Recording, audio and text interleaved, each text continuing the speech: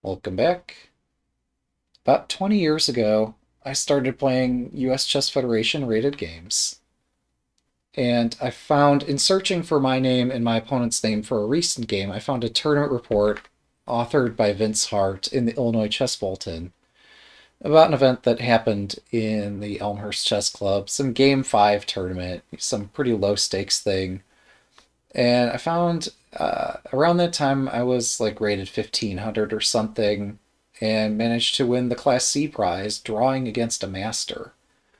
And this is just me playing my first sets of tournaments around that year, not really understanding the whole picture of that drawing a master, especially in Blitz, is an extraordinary achievement that these days I would be elated to observe. But um, yeah, those days I was just glad to have played against some friends or some, uh, a lot of folks that were able to play again in future tournaments. And thereafter, yeah, just took a greater and greater interest in playing as I noticed I had some proclivity to be okay at the game. Um, so that doesn't really have anything to do with the recent game played here, other than having discovered both my name and my opponent's name were both in that document, although they're not a master that I drew or anything. They had a great performance at the Chicago Open that year, whereas I had a great performance at my first one of my first tournaments I played at Elmhurst. But here we are 20 years later.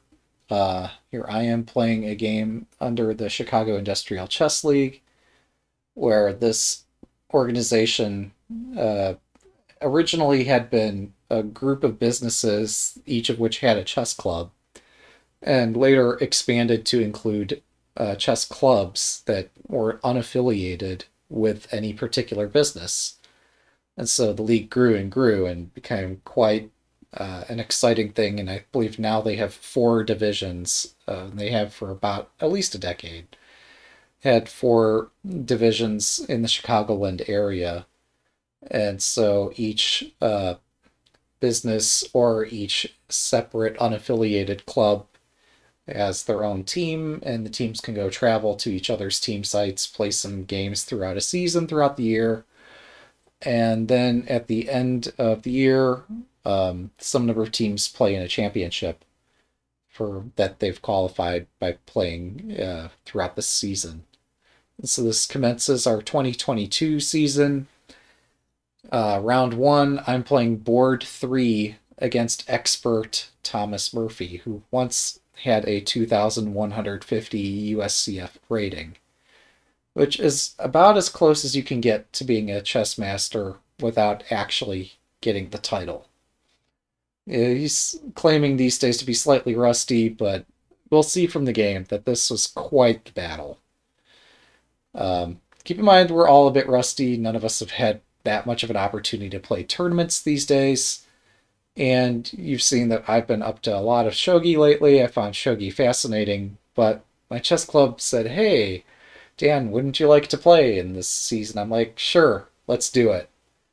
I didn't realize one of these fun aspects of these matches is you get to be paired against whatever players the visiting team plays.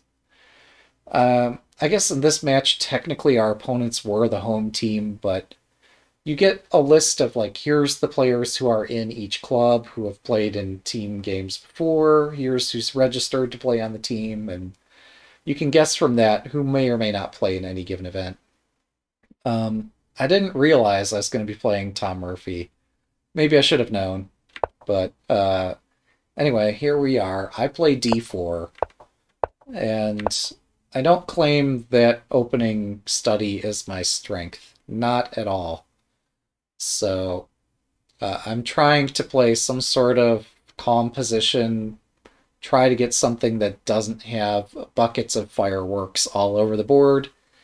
even though if you've seen my games in the past, you know I have this tendency to try to make positions as complicated as possible. That wasn't really my objective from the opening this game. I think there are many things I can criticize about playing the Catalan here. First of all, I don't know the Catalan per se. I am aware that if I hang the c pawn, I play bishop g2 and knight e5. So if I play this sort of thing, if my opponent takes my pawn, that there should be some compensation here for the pawn. That much I'm aware of. But move orders, I've just found immensely challenging to deal with. One thing I did not want to see in this case was pawn b6, the queen's Indian defense. This tends to be very sharp and annoying to deal with. You can deal with it, but it's not the world's easiest cup of tea. I'm just trying against an expert to get a playable position where I don't hang something in the first 10 moves. So, yeah, this is played in our year-long season. So think of it as a tournament that has about 8 or 9 rounds that are spread out throughout the course of the year. This was not a USCF rated event, but this was a Chicago Industrial Chess League rating system rated event. I've been in touch with the URS folks to try to get our games rated by them. I haven't heard back yet. We'll see if I hear anything. But right now, yeah, it's just CICL runs its own rating system until we have something more authoritative but not quite as laborious as the USCF to do.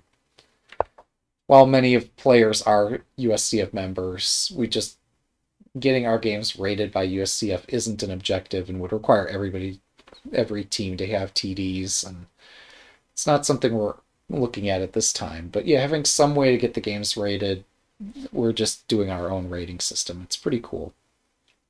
Part of the purpose of the rating system is to ensure that the matches are balanced and that clubs, like my Downers Grove Chess Club, are not unfairly advantaged over businesses. So, while I've been rambling here, knight bd7, I was surprised to see. I was thinking they might castle instead of playing this. Playing this seems to me like they want to attack on the king's side immediately, whereas if they had played just castling, and if I castle, this seems a lot calmer. I'm still out of my element here, but thankfully we more or less transpose. One independent possibility here, however, is that if I castle here, they could take this pawn, and I was not prepared for this. I did not know this line. I still don't know this line. Maybe this is playable, maybe this is bunk. I don't know. It's hard to know, isn't it? If you study a lot, you'll know, like, clearly, this has just gone, I don't know, out of book very quickly. Although we did try to stay in the Catalan lines. Bishop g2, again, trying to stay in the line. Knight bd7 really surprised me. This seems very aggressive, simultaneously threatening, I think, knight f8 as well as c5. As well as just pawn takes pawn. So, yeah, if I castle, they just take the pawn. I don't even need to indicate this is a variation. This is just a threat here. So I've played this move in a tournament game against a Class A player, somebody rated like 1900. I played this along with E3, I think about 5 years ago in a local tournament. We quickly thereafter agreed to a draw, as neither of us could get any initiative. And as best as I could tell from this game, B3 also loses a tempo in this case. So my lack of knowledge has lost me a move. And so I am struggling to hold on to equality at this point at move 7. Yeah. B3 seems playable, but it also seems like it's confusing. And my playing style generally tries to be get playable yet confusing positions with an emphasis on the confusing and not so much on the playable aspect of it. So, yeah, here they play pawn b6. Oh goodness, I have time indicators on my score sheet from where I spent a lot of time thinking. So there were 90 minutes per player here. And previous to this move, I had 84 minutes. After I took this pawn, I had 71 minutes. So I spent 13 minutes thinking about all these variations that could happen here. So candidate moves to consider would be bishop a3, bishop g5, bishop f4, rook e1, knight c3, queen c2, queen d3, e3, a4. Looked at a lot of things here because my lack of knowledge means I have much to figure out, right? If I had known what was going on, then that would save me all the effort of having to... Oh yeah, I'm sorry, knight e5 also. So these are the candidate moves I spent 13 minutes looking at. We're playing at 90 minutes per player, plus 5-second delay. So, let me attempt to show us in some sort of reasonable order what my thoughts were, because this is sort of a hot mess. I guess from most favorable to least... Oh, no, let's have some kind of ordering here. So, knight c3. This runs into, I think, 3 different, maybe 4 different objections. One simply is bishop b7, where seemingly I cannot find any way to assert an advantage of any kind here. For example, if I take this pawn, knight takes, and suddenly, like, yes, I have this d-pawn, and it's a beautiful d-pawn. Yes, I have some minor space advantage because my d-pawn claims some space, but there's like nothing I can do here to continue any sort of an attack. They are going to start exchanging pieces, and the more pieces get exchanged, the fewer winning chances I have in a position where already it's looking quite bleak. So that's one point, is that if I play knight c3, bishop b7, there's nothing I can do here. But, no, I'm sorry, that's in the c takes d5 line. I did also later consider e4 here. Just really trying to spice it up, noting that if this were played, then I could play something like this. And this here might be playable. However, the problem isn't d takes e4, it's knight takes e4. And then if I try to repeat the same set of tactics, then they have f5. So in this case, like, okay, yes, I weaken their pawn structure. Even though I like messy positions, this is not the sort of messy position that I would like to play. This looks like I am losing. So I just did not... There are some positions even I won't play, and this, I guess, falls in that category. Even though maybe in a blitz game, maybe I'd do it. But all my pieces are on bad squares and have no hope of connecting with each other. I have a space deficit, and my king side is weak, so that might not be the best way to go. Pawn a4. Oh, that's funny. It just dismissed all my arrows. That's fine. There were too many arrows anyway. Pawn a4. Pawn a5 doesn't really do anything. If anything, I've just made my b3 pawn weaker.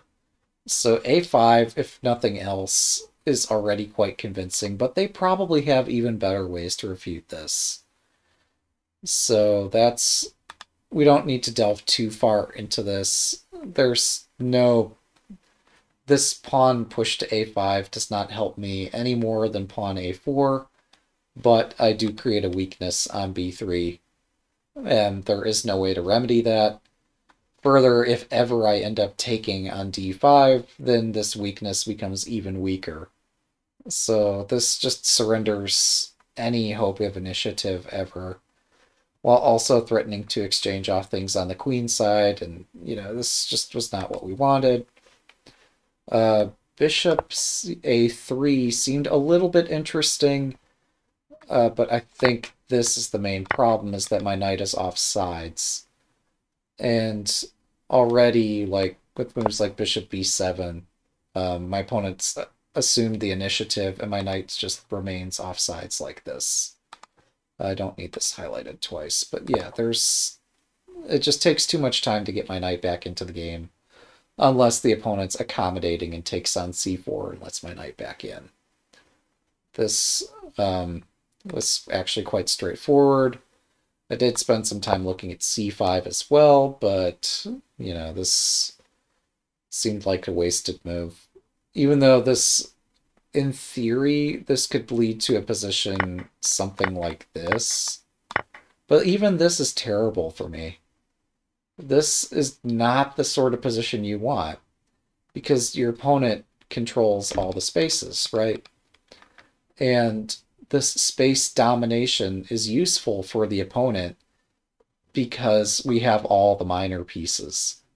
Had all the minor pieces been exchanged, arguably these hanging pawns could be a weakness rather than a strength, but here they're actually a strength because all the minor pieces are still on the board.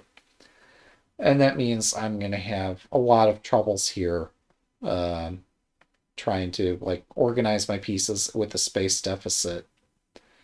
But as if that weren't bad enough, yeah, just the main line where my knight ends up on the rim is pretty terrible. So that does also give rise to the idea of, well, what if we bring the knight out? The knight hypothetically could be useful if we play it to b5. That's really a huge stretch to try to reach that conclusion. Further, I'm trying to imagine some line where the knight ends up on b5 hitting the pawn and the bishop goes to f4. But this is held down guarding the knight, and there's just not a way to get an initiative here. So we considered that. Maybe there's more to it, but I didn't see anything more. Bishop b2 just throws away a move. Unless I can get this pawn moving, which really isn't something I get to choose. Unless this gets moving, there's no reason to block the bishop here. So this, while maybe, it's really not a candidate. It's kind of an anti-candidate. So also, I took a look at bishop g5. However, I didn't see anything clear here either. Bishop b7 seems quite reasonable. h6 seems reasonable.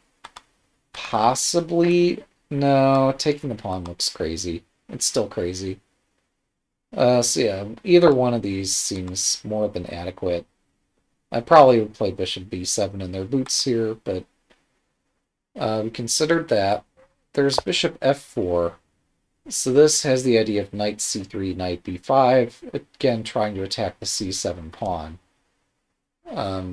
Problem is that's a bit one-dimensional here. There's the saying knights before bishops, and there's a reason. So this defends the c-pawn, which they can move to either c6 or c5 at their discretion. And I'm targeting a pawn. This is not a constructive use of my time. Meanwhile, also, I don't know, hypothetically, something like this could happen. They just drop the knight back on f8. They have all the time in the world to prepare whatever pawn break they want to prepare. There's nothing for me to attack over here. And the bishop, even worse, if I try to cement the bishop in place, it becomes a target too. So while maybe playable in blitz circumstances, it's the London. It's a worse form of the London. Unfortunately, it doesn't lead anywhere. So considered these possibilities. Knight e5 looked somewhat interesting. Why did I dismiss this? I think again it was bishop b7. And there's just no motivation for either of us to exchange pieces here. So yeah, there are shots if they don't play the right move, but they're going to play the right move. This is an expert we're talking about. Yeah, maybe knight c3 makes some threats. It doesn't seem like much, and it seems pretty easily dealt with. So yeah, I'm not in control of this position. It would be nice to control this position, command it, but I don't think I have control over it. Maybe I'm completely wrong in my assessment of this. Maybe there's a lot going on that I'm just not aware of here. But knight c3, while it looks beautiful, I don't see it providing any sort of advantage. So, yeah, I don't know what the opponent would play here, but I don't have a next move.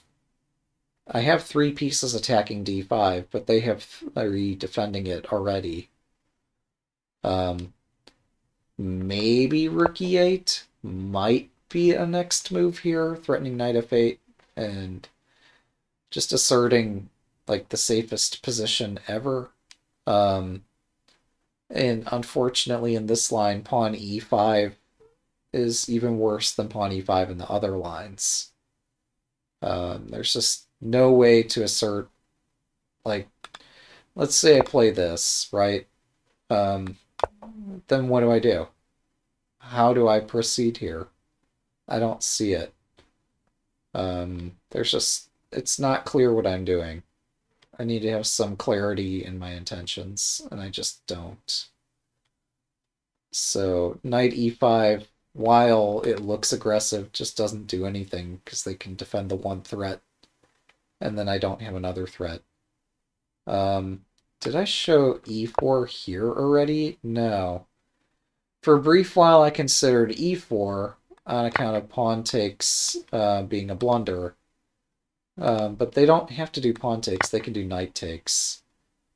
And while this could lead to some kind of fun position, I'm not sure that this is a reasonable way to go. So this is just a straight up gambit that doesn't seem to lead anywhere. It does prevent their bishop from going to this long diagonal and checkmating me on the long diagonal. So that's kind of nice. But otherwise, yeah, I don't know. Side note, was this here or no, I think it was in the game.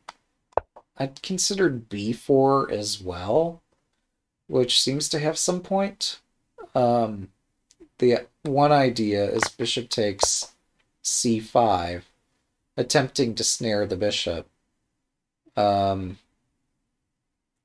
did I reject this? I think my main concern was actually they just ignore it, and I've not done anything to help my position significantly. Maybe there's some more point to this. There might be something to look at. I don't know. This is actually kind of murky. I don't know. But if bishop takes b4... Oh, wait. No, if I play c4... Yeah, I don't think they're going to play... What's the problem of d takes e4? Oh, in the e4 line here. Okay, so yeah, if they take d takes e4, this might not even have any problem, to be honest. So while normally being able to regain... Oh, I can't even regain the pawn, can I? Not even with something like this? I don't know. I guess I could get the pawn back, but I think any chance I have of gaining an initiative is gone here because of knight takes c5. So this, I just don't see a way to get an initiative here. Yeah, I can regain the pawn, but I don't think I get an initiative out of this. So my problem is just that I'm wanting more than the position has to offer here.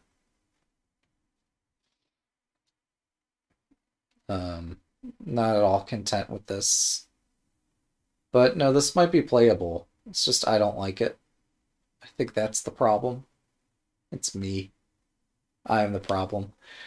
No, but let's see. But no, you're asking, I guess I think this is even better for black than this other line. Although I think this is still problematic for me. Um, but this looks just straight up worse for me, where I'm down a pawn and with the worst position. Um, so maybe this is easier to survive though, because at least I have something to aim at, the C pawn. I don't know. But I think none of this quite works out. If so, yeah, if this is one, I should promote this up one level. So they're not going to take on b4 on account of c5 unless there's some trick going on in this position here. And there might be, but I don't think so. But yeah, if I play b4, they could just defend this pawn. Alternatively, they could take on c4. Let's see, how does this go? Can they take on c4? So this was the shot I was trying to set up. Yeah, I guess taking on c4 might not be so bright.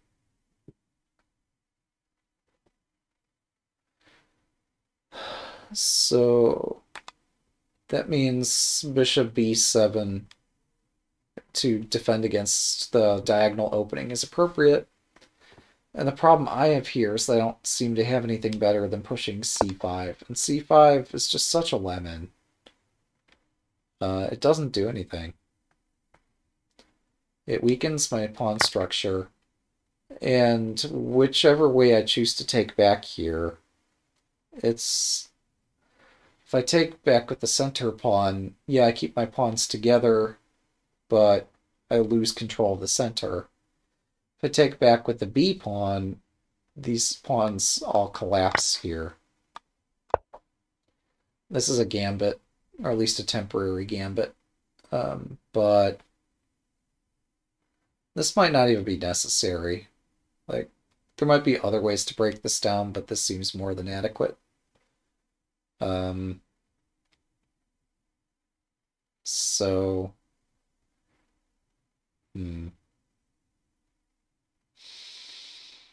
If I'm trying to gain a tempo, I want to do that by hitting the knight and it not being able to go back.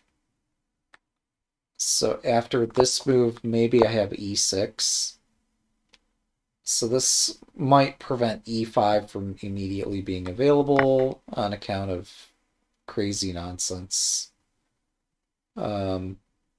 Maybe there's some tactical shots somewhere here to justify it. It doesn't seem likely, though, because they have a lot of pieces defending their king, and none of my pieces are active. So it seems hard to... Well, there's a shot.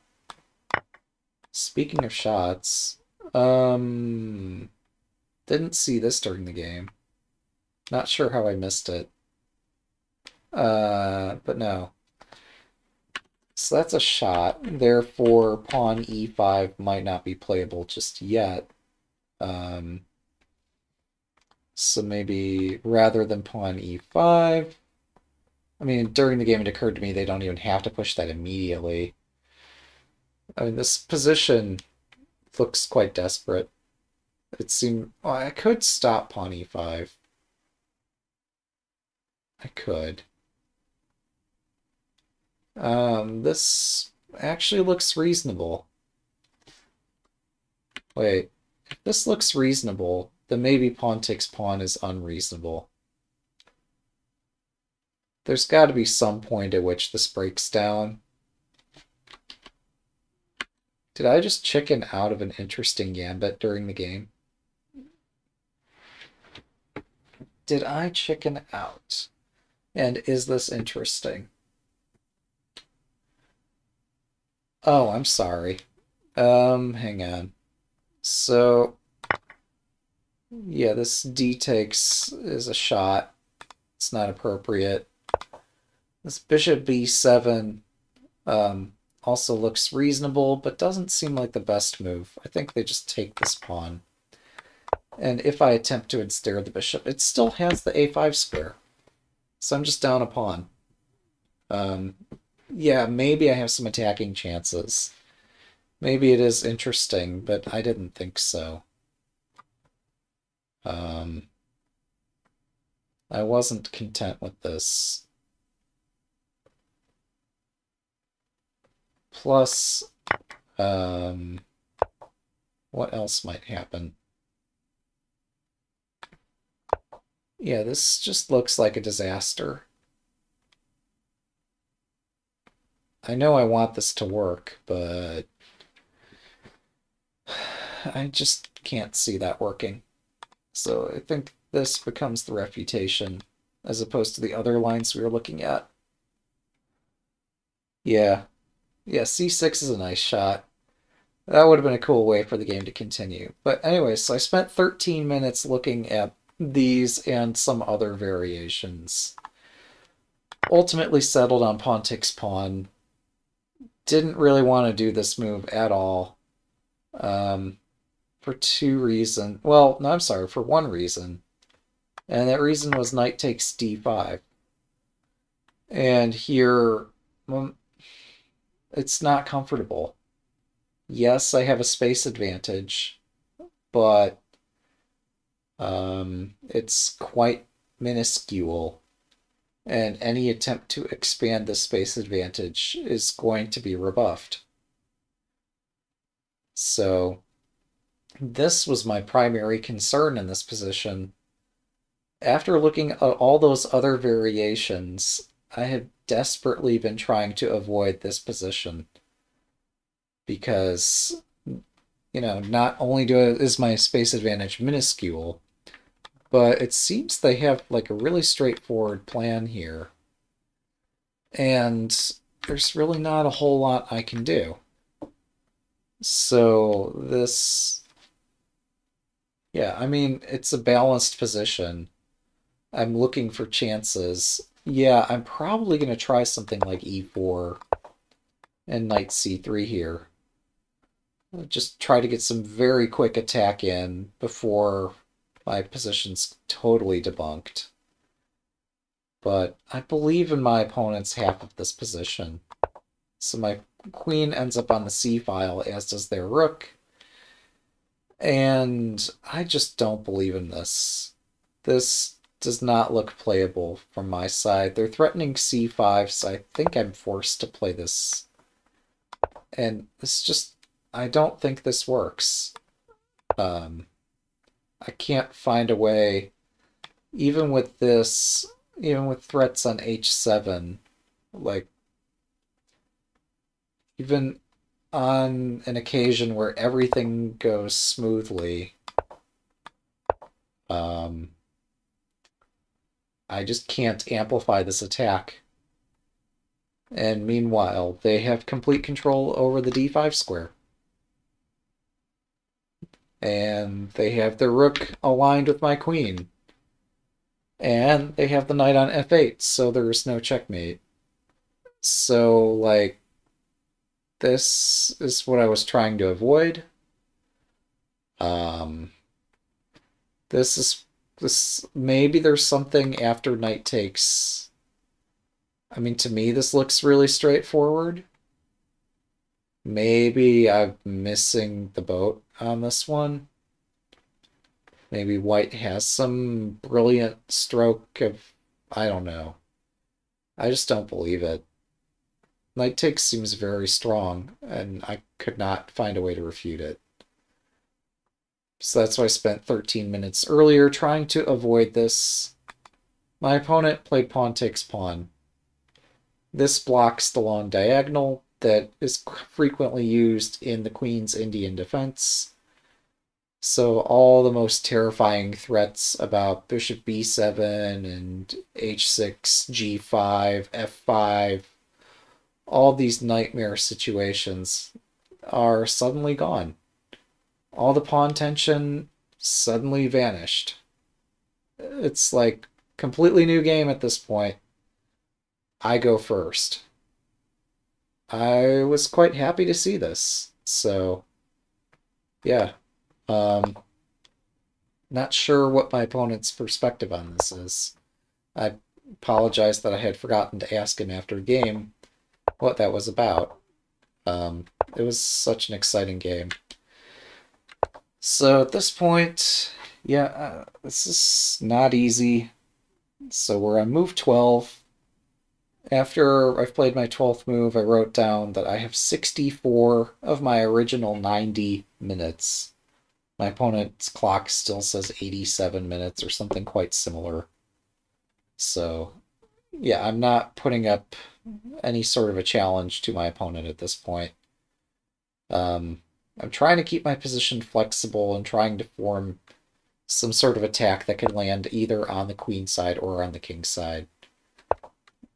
This sets up some vague sacrifice on h6 threat, which is instantly rebuffed. So, yeah. Bishop f8 has the one disadvantage that it prevents knight f8. Although that seems easily remediable by just playing g6, bishop g7, and then you can play knight f8 later. Yeah, so I keep trying to keep my position flexible, keep my options open. I keep looking at a4, and a4 doesn't ever seem to do anything, so queen e7 does connect the rooks, and does so without having to move the knights or anything else here. So yeah, this does connect the rooks. So I take the opportunity to play knight e5 here. So yeah, at this point, oh man, I have been looking at a lot of moves. And let's see.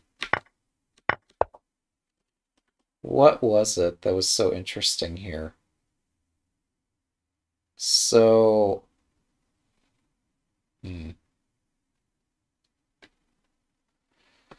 yeah, another idea that crossed my mind was pawn e4, which you would think sounds playable, right? Because I've got my rook on the same file as the opponent's queen, and maybe this is the best move. Could be. Somehow I talked myself out of it. But maybe now as I'm looking at it again, maybe it's okay. So during the game, my concern was f5. I didn't find an answer for this. And, like, you'd think f5 would be dangerous and you wouldn't want to do a move like that, but my pieces have retreated so far.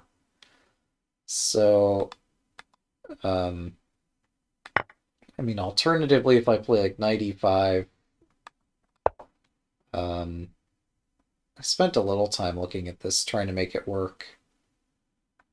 Because it's nice that this pawn on e4 is hanging, but I think this runs into the same problem. And there's just...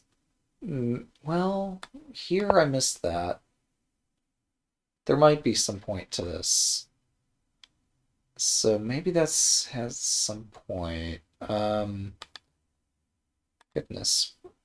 Maybe I'm forgetting something that I analyzed. Oh, right. So during the game, I was looking both at that and at pawn takes. With the idea of pawn takes knight d2. And I can reclaim the pawn.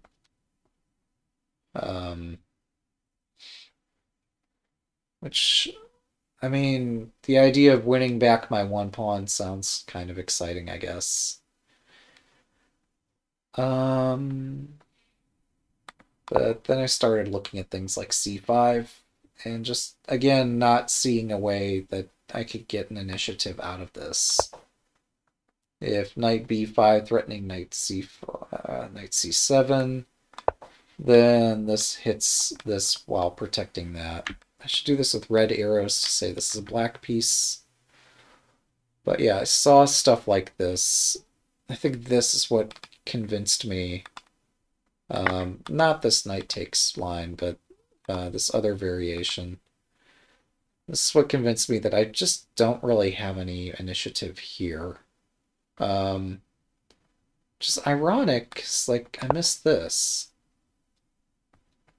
Maybe there is something here after all. Knight takes...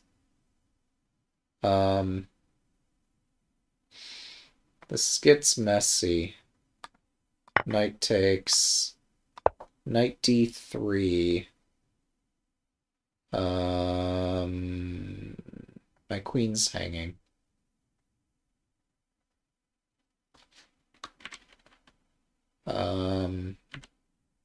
So that's one point, is that knight takes f4 looks threatening, but then there's also this.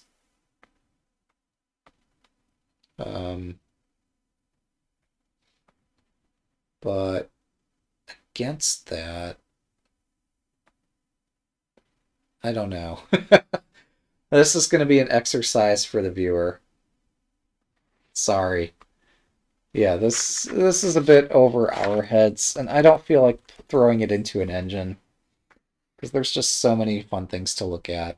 But this is just one variation. That's if they play c5. They don't have to play c5, right? So that's the best possible case, is if we go into this absolutely crazy line where everything's on fire and everything's hanging, and, you know, that's one possibility. Another is something like queen b4. And just from a time management perspective alone, I recognize that all of these things were more than I had time to consider properly. So I just played knight e5, trying to manage my time since I was already behind my opponent by about 25 minutes. And recognizing that, like, all these variations of pawn e4, in the best case, are good, and in the worst case are just very terrible, and I'm also losing even more time. So, yeah, if I had a lot more time to think this game, if this weren't game 90, I would spend more time thinking, but I just played some moves. Pawn takes here, this is really emotional. I think a rational move would be to take this way. And, like, all the positional trumps seem to be, I don't know, pretty balanced. Yeah, I don't have any way to checkmate them, but they don't have any attack either. So this looks just, I don't know, pretty neutral. This pawn takes on e5 is an attempt to throw the game into tumult, however you say it. Make this a very turbulent game. Try to get the opponent to slow down and think more, if nothing else. But no, they immediately respond knight d7, and that's a reasonable move. But yeah, I'm trying to force my opponent to respond to what I'm doing, because as much as I care about the game outcome, I also care about, I don't know, trying to engage my opponent and make them think about things. Like, winning the game is not my only objective. I'm trying to have a conversation with the opponent, and try to get their original thoughts. Yeah, at this point, so I'm already doing poorly time-wise. I spend a few minutes looking for alternatives, seeing, like, as surely as there must be some way to reroute the knight. Finding that like every time I try to reroute the knight through the edge of the board or through the left corner, just nothing good happens. Note that if knight e2, pawn d3 wins the game. So unless I have some super sharp tactical response justifying the sacrifice, this is just not the way to go. So I picked the last square that tries to keep my knight at least halfway active. c5 is the knee-jerk reaction, and it feels like a good move, doesn't it? Connecting the pawn chain, opening the bishop's line, asserting a space advantage, and so forth. I don't know that this is the right time to play c5. It's kind of, I mean, yeah, it does a lot of good things, but what it doesn't do, like it does, yeah, it does protect the pawn. But like this is such a nice position for black. So I just don't understand. I mean, how can I criticize? I don't know. Like clearly I'm not in any moral sense better here. But and here I just played my knight to the least active possible square. My opponent could pass multiple times and I wouldn't have anything I could safely do. If they were to pass once and I made a move, like I can't make any aggressive move here other than pawn e6. This is just me retreating with my tail between my legs. Acknowledging that, hey, you can just do whatever you want. Okay, this game is yours. There's nothing I can do right now. So something like even rook d8, something like g5 is totally fine here. There's nothing I can do. The point here would be bishop d2, knight e5, and this is threatening knight d3. And this is also still threatening c5. But they played a different move order. They played c5 first, and I try to complicate the game because I recognize this is going south in a huge hurry, and I need any sort of complication I can find. Yeah, I defend against knight d3. I briefly considered, I don't know, trying to find any way to sacrifice material to get an initiative. That didn't quite work out. Now, where was... Oh, yeah. So my whole trick here, if they didn't play pawn d4, like, say they had played... Oh, what was the trap here again? I think it was knight takes e5. If they played this, I was thinking this could happen.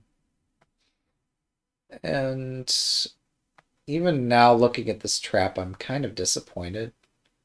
Because I don't think this trap works.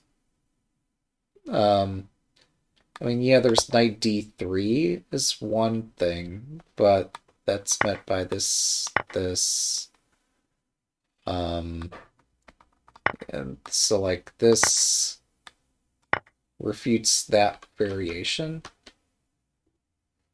But I think that there's rook c8 here. And I've been looking at bishop takes, rook takes, and I could not find a way to make this succeed.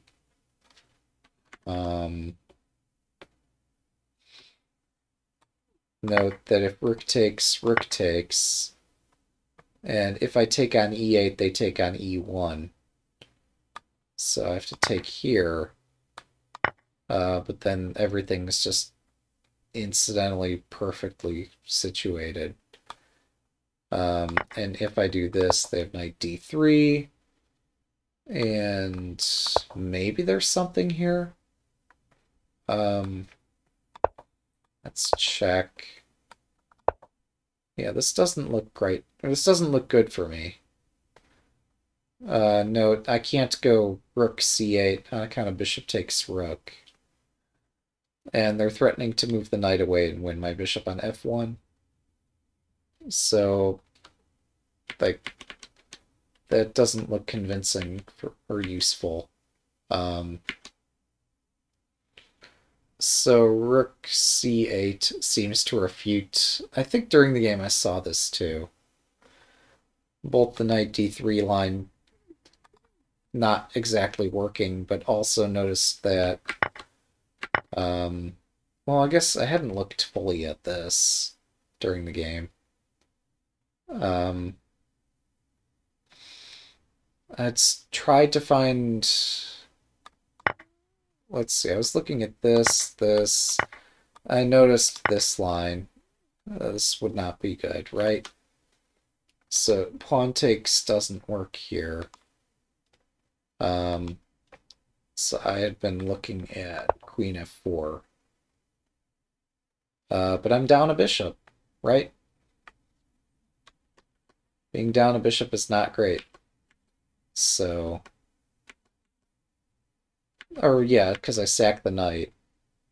So none of that quite works. But this is the trap I had been trying to set. But rook c8 seems to defuse the trap. Had Mr. Murphy here taken this way, I would have had to carefully reflect on this position. But I was trying to bait them into getting me this position in the first place because this looked really unclear, and I was trying to get something that looked unclear. Possibly I would have just had to resolve to take this pawn takes. Just play a normal game. Wait a second. Now, pawn takes, I'm sorry. Pawn takes seems like the more reasonable of the two moves. Even though during the game I didn't spend any time looking at this, because I knew I didn't have to look at it until the opponent plays knight takes e5. Because I had a fallback variation of knight d5, which looked complicated. I figured one of these two probably works. That's not entirely logical thinking, that's guesswork. But this is the way I was operating given the time deficit, which was induced by my poor opening knowledge. But no, come to think of it, so pawn takes cannot really be met with pawn takes because of this pin. So the other thing I had very quickly looked at during the game was f6, being a fallback variation for them. And when I saw this, I just backed off and stopped looking at this and started looking at all the other things with that this knight takes d5 variation, just to see like if this looked at all appealing to them with this and rook c8. Then I thought, you know, there's some chance the opponent might play knight takes e5 here if they find this rook c8. And therefore, if they find this rook c8, then I guess what I was thinking is that my opponent likely is not going to find this unless they slow down. And since they're not going to find this move, they're going to find rook c7 compelling. And since they're going to find rook c7 compelling, that means they're not going to play this knight takes e5 move, even though I thought that this was the right thing for them to do. But I didn't think they were going to do it because of rook c7, although rook c7 is flawed. Anyway, my guess was correct. They played pawn d4. So, yeah. We looked at all these variations, and none of it quite worked out after they find rook c8, but the opponent didn't find that. I think had they found rook c8, then they would have also had to consider this other variation here with pawn takes pawn, which I think after f6, even though like Grandmaster Feingold says never play f6, I think this is an exception. I think you play f6 here. But again, it's confusing. and maybe there's something better. I mean, f6 is not forced. Putting your own knight into a pin like this, that seems like a difficult pin to safely break. Seems like a difficult decision to make. Let me see. If knight d3, rook takes, knight takes, rook takes, knight d3 again. This rook is going to be able to escape. Pawn takes pawn looks good. So yeah, maybe my opponent actually saw this pawn takes pawn. It's not the world's hardest move to find. And I had some reservations about this position.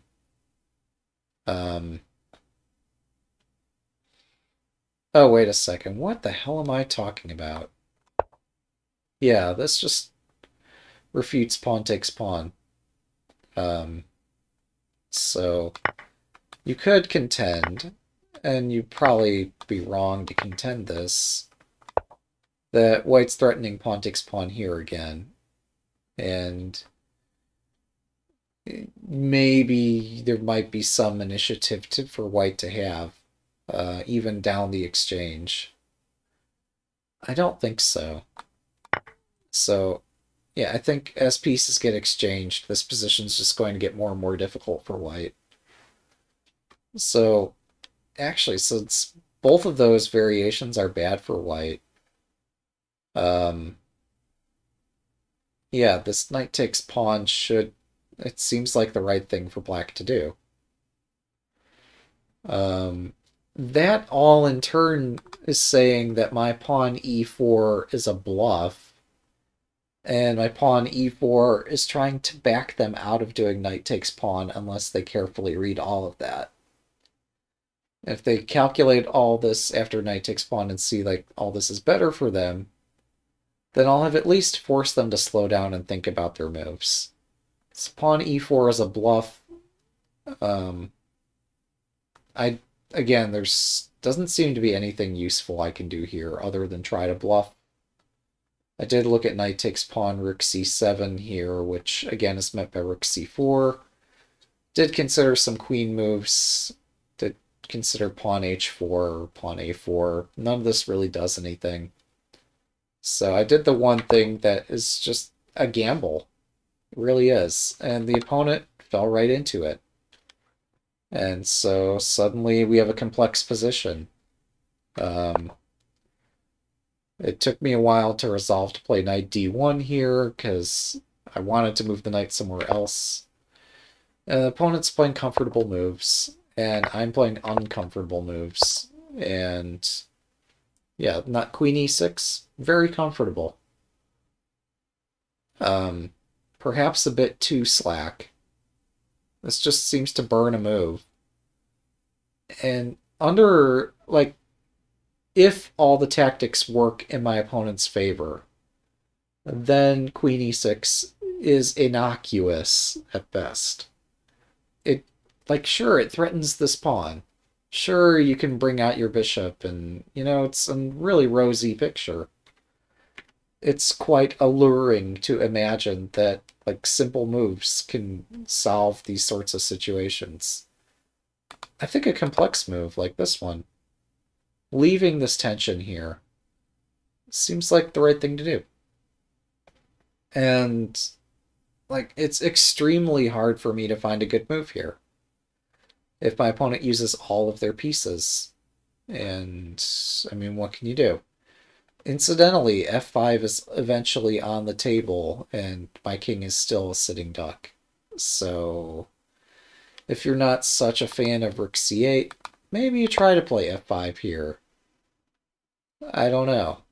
Like, this seems really dicey to play in this situation because of this opening of the center file. Although, hang on. This is the same tactic we just looked at a second ago. Sure, the bishop on b7 is hanging in this line, but I don't think I get time to take it. So if I try take here, this is check again. This is check again. And I'm wanting to find some knockout punch for the opponent, but I just don't see it. Like, this isn't quite a knockout. It looks pretty bad. But, yeah, no, I don't think this is good for me. So, therefore, pawn takes pawn's not the right move here. And since I can't do pawn takes pawn, and they're threatening like g5, f4, like this is pretty fatal, I think. There might be something here, I just don't see it. In any event, the opponent plays this really comfortable move. I think this is a wasted move. And so I try to seize the initiative. Other variations did get looked at. At some point, we have to like make some progress on this post-game analysis and just recognize that we actually played a really forcing sequence here. Now, I have 3 pieces attacking c5. Since I have 3 attacking, you'd think that there's no time to defend this square, right? And so it makes sense to counterattack. Again, my opponent played very quickly, and that's, I guess, why I'm so critical of this. So, by now they've spent 10 minutes making all of their moves combined. My play has been considerably slower, but it's okay. I spent some time examining rook takes, bishop takes, knight takes. What was it next? So one variation, the queen defends here. I play this.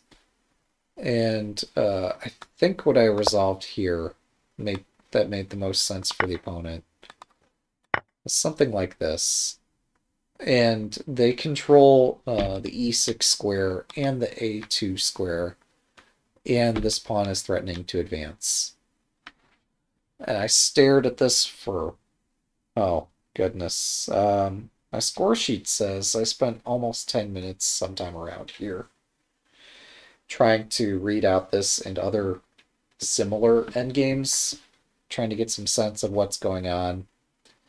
I think the reality here is that they just have an enormous space advantage, and all of my things are hanging, and I just don't have a tactical shot to justify this.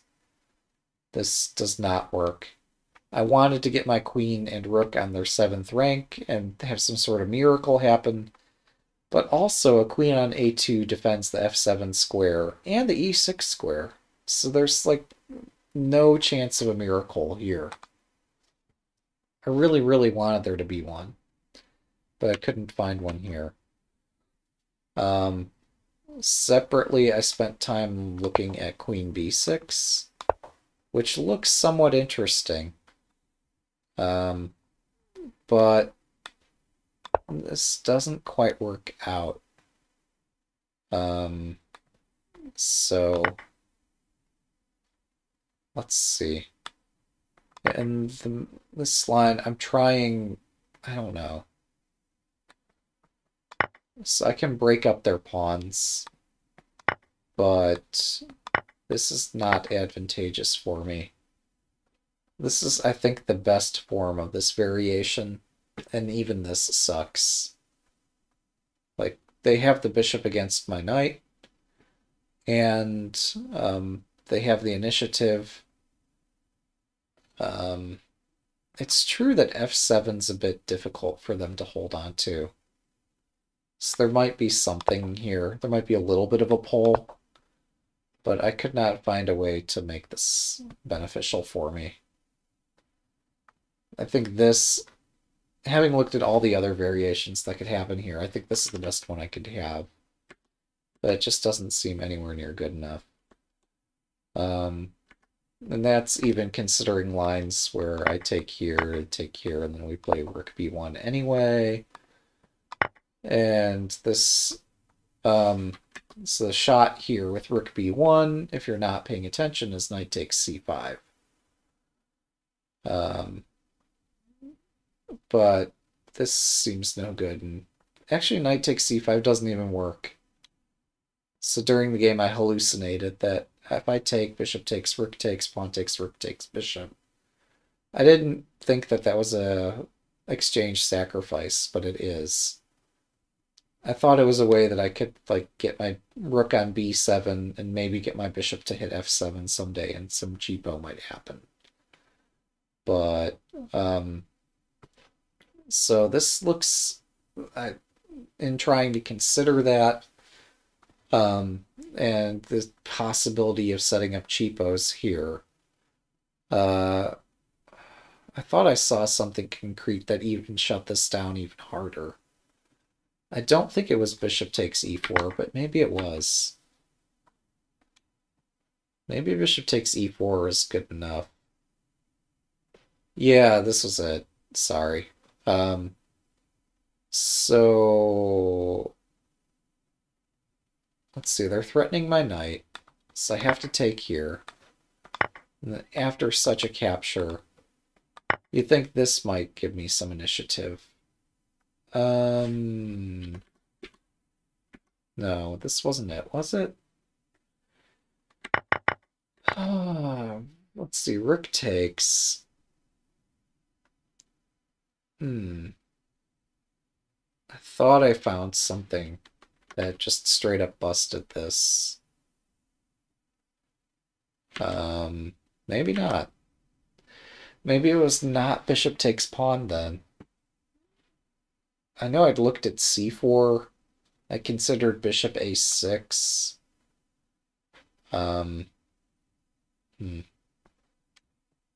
It's hard to say, isn't it? So,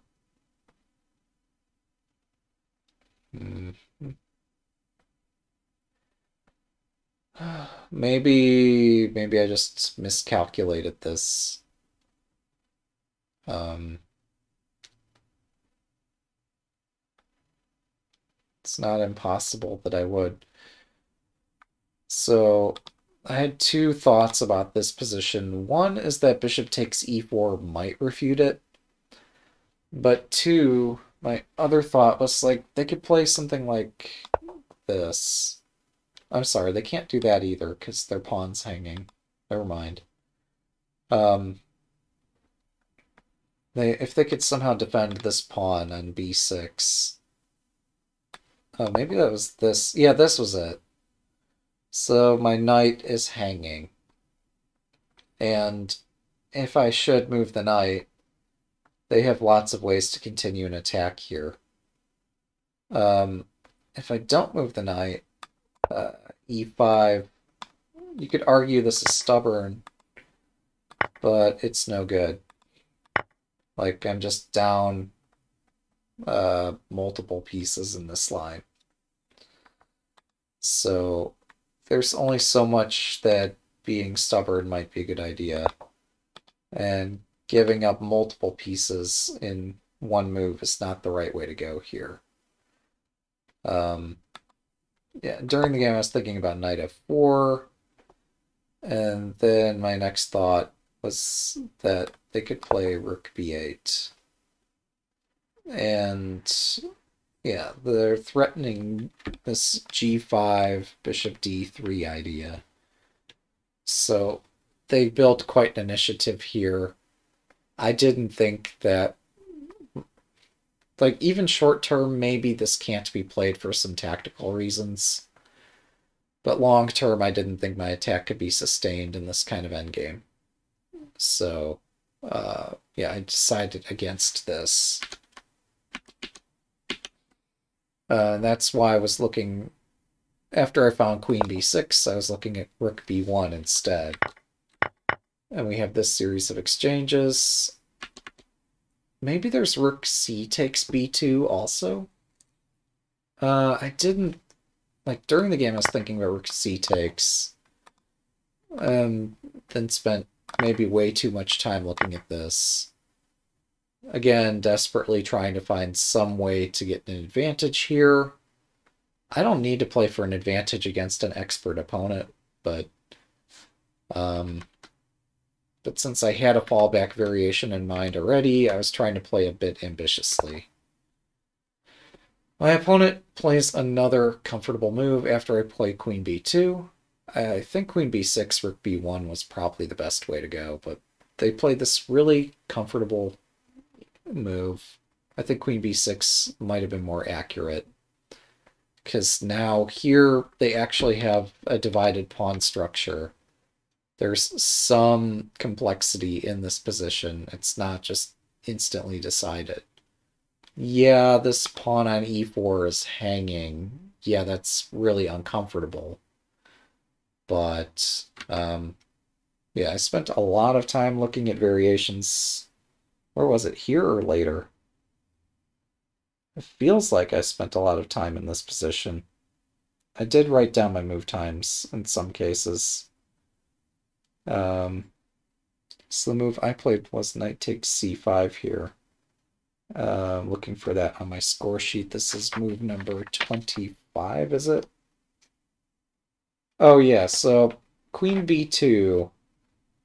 I spent a half hour on queen b2, leaving me with 14 minutes to play the rest of the game. So 2/3 of my time gone on this one move. This is a 1.5 hour game, so yeah, being down so much while my opponent still has somewhere around 80 minutes on their clock. This was painful. But yeah, rook a b8. I spent oh, not that long, like 2 or 3 minutes here. Could not find anything better than this. Again, and like looked at rook takes c5. It's just nothing. Maybe it is something, but I couldn't spot it.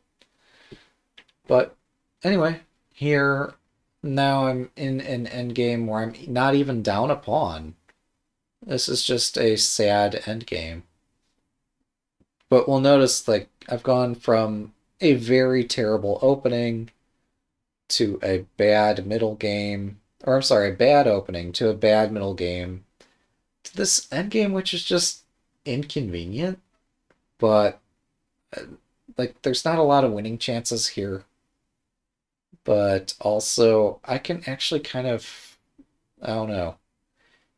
If I had a lot of time, I would think that maybe half the time I could draw this endgame. It's really hard. It's not the easiest endgame ever. So my opponent plays rook e to d8. And then impulsively, I played rook b5. Because my rook on c5 can't stop this pawn. Even if the rook goes back down the c-file, there's no stopping the pawn with this rook. My other rook can stop the pawn. And, yeah, actually does so quite effectively.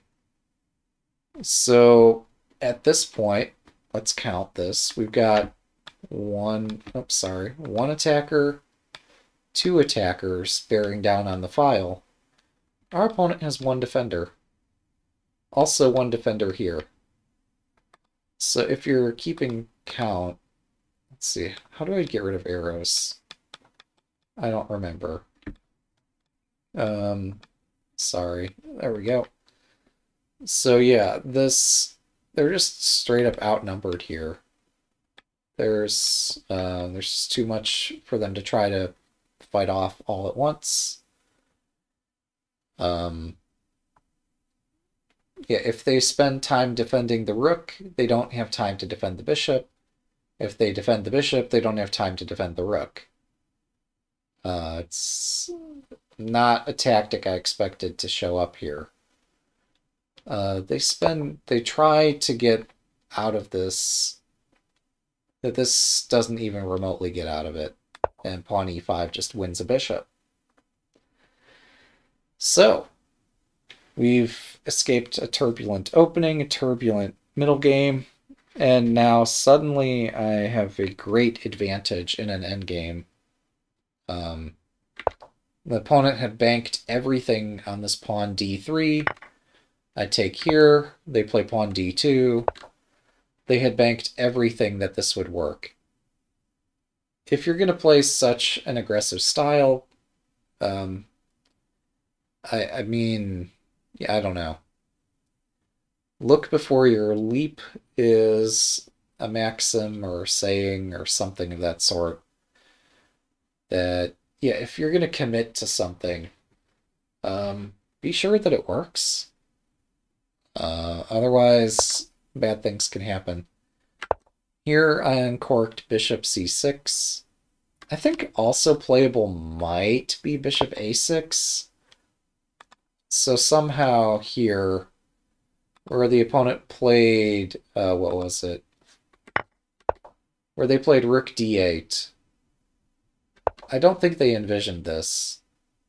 And funnily enough, I almost played rook b1 here, which looks also pretty convincing. I think here, however, maybe this is okay for both of us. So sort of thing where I get 2 rooks for the queen. This might be playable for both of us, although they have a passed pawn. Maybe I can somehow survive this. I don't know. It looks challenging, and maybe it's not playable. But I don't know. It's hard to say. I did not have time to figure this out. And I'd spent a little time trying to look at this. And then I found rook b5, and I'm like, wait, I'm just winning a piece. There's no need to do any of that. Back up. So, yeah. I found the correct candidate move that just completely refutes rook d8. And, I mean, this looks really scary, right? But if you play it right, so like here they're threatening this and this. Again, it looks really scary. But,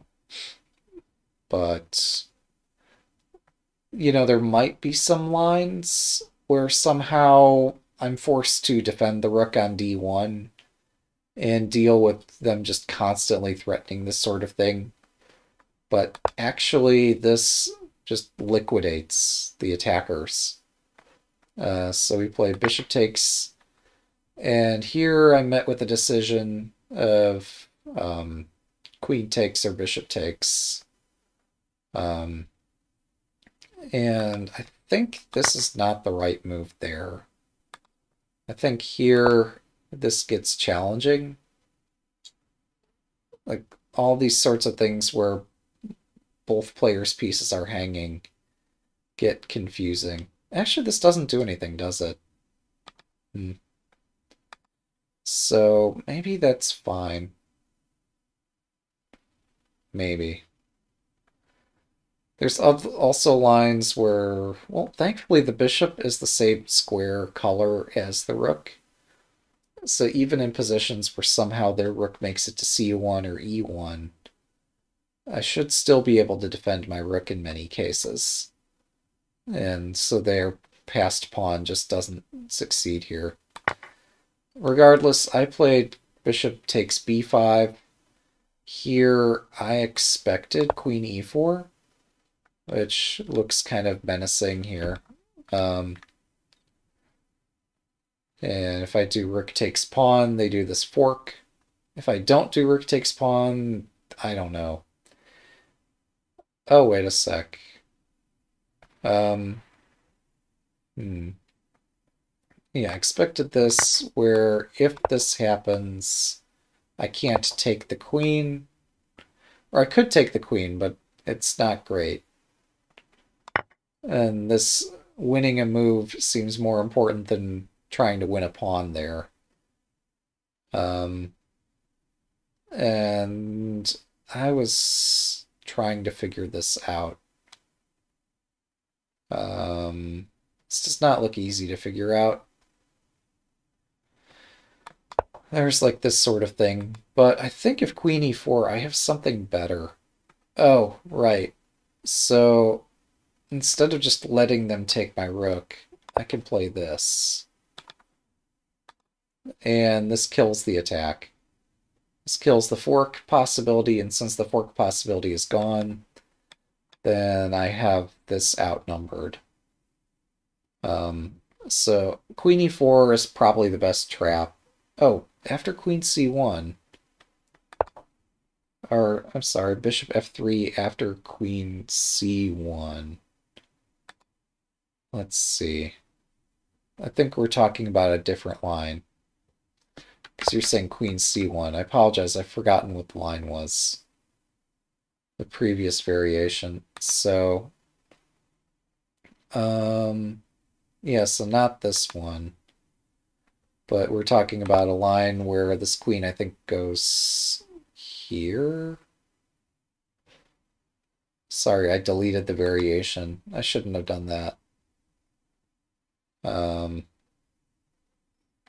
It's fine. Or is it? It couldn't be this line. No, it can't be this line. It was something somewhere around here. Yeah, I apologize. Reconstructing this might be a bit challenging at this point. But yeah, bishop, that's another point though. There was a variation during the game I did see where if they play queen c1, I just defend the rook. And they don't have a follow-up there. Similar to all these other variations, like if I could just hold the rook, yeah. Bishop c6 here. Rook takes rook, queen takes rook, queen c1. Ah, yeah, that's right. Yeah, that's indeed. It'd be so funny to have another line here. Like, I kind of wish queen b8 and then queen b1 somehow worked. It doesn't quite cut it. But yeah, this, that's a double attack, hitting the queen and hitting the rook. Yeah, thank you. Yeah, so Vinvin to the rescue points out that this is a double attack. At this point, the opponent would have to defend against the double attack, and I would be in the driver's seat again. Yeah. Yeah. So that's one way. I mean, they could try rook c7 to deal with the double attack, but that actually probably just completely backfires. But this probably is not any better. I mean, for one thing, obviously the pawn is dropping. It's like queen b2, and then I'm taking the pawn.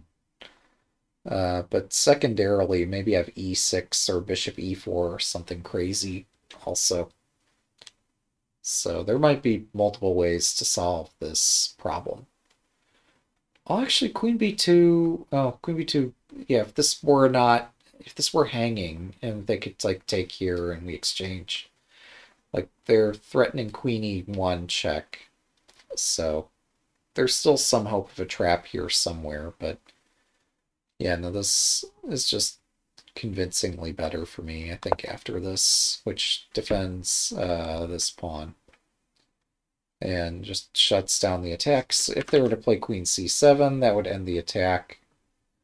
If they try to defend like this, I don't think this is any better for them. Although I'm trying to find some awesome knockout blow and not quite seeing it. It's just uncomfortable. But there's nothing serious the opponent can do here, because the d1 square is well defended. So yeah. I think rook c7 is probably the most interesting move in this variation, but it just doesn't do anything. Like, black's threatening to try to make a threat, but white, in the meantime, I'm trying to find, like, if queen d3, just collecting the pawn is reasonable, or maybe there's something better. Queen d3, rook c2 seems challenging. Oh, here we are. Yeah, so doubling on the pawn.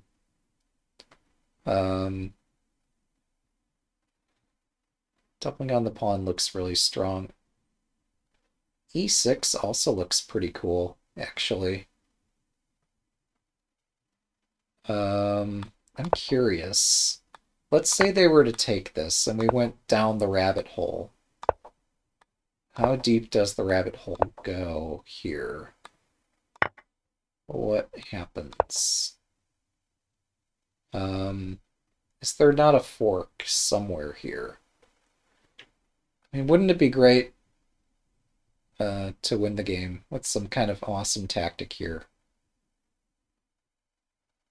This is over the top, gratuitous nonsense, but it would be nice. Look, I'm trying to take the queen, but the rook's defending c1, so bishop h7 in an attempt to take the queen. Maybe. Maybe. Yeah, here. Check this out. Bishop h7, rook takes c1. Rook takes h6, rook d1. White wins. That's one way to do it. It's stupid, but there's surely a cleaner way to do it. And the reason this wins is because the rook can't go to d6 because there's a pawn in the way. Yeah, why give away? There's no reason to give away this much material. It's just flashy. No, you were pointing out another variation. Take h6 and then e6 with check. Yeah, so you can give check here, and you can give check there. You give a lot of checks. And surely there's some way to win this somewhere with all these checks. There's got to be some way. I don't see it, but like there's bound to be a win here somewhere. What's appealing about the other line is that it reaches a two-pawn up endgame that there's no question is winning. Here, yeah, we could check the king around a lot, but until we're able to take the pawn safely, the result is in doubt. So that's why we give away the materials, so we can get a known winning endgame, as opposed to an unknown, probably winning, but we don't know endgame. Here, note if they play king f8 or king h8, we have this fork, and then we can take on c1. Yeah, maybe. Maybe. Yeah, so like what I'm trying to avoid is this forest of maybes. Yeah, we could take e6, but that's just a pawn. We don't need the pawn. Let's trade down, pick a completely winning endgame that we're going to win 100 times out of 100, and then just not worry about it. Now, the thing to worry about is that, we picked this winning endgame, but is there another game that's maybe even more winning? So yeah, this is like flashy and really cool and stuff, and we really know that, and we are absolutely certain that's winning. But like it feels like there should be something else here, right? Or I guess your point is this one where I still have the bishop, or have not sacked it yet. Yeah, why would I trade into that other winning endgame when this is a winning middle game? I mean, surely this has to be a winning middle game, right?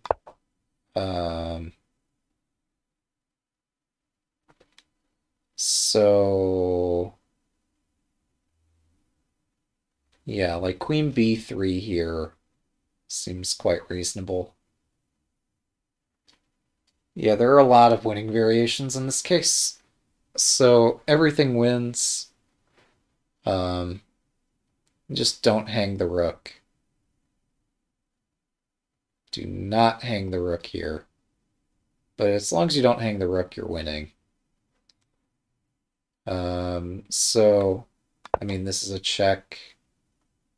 Wait, if this check is so convincing, after queen takes, Maybe they don't block with the rook, because blocking with the rook leads to that lost variation. Yeah, so they want to keep the rook active, I guess. Hmm.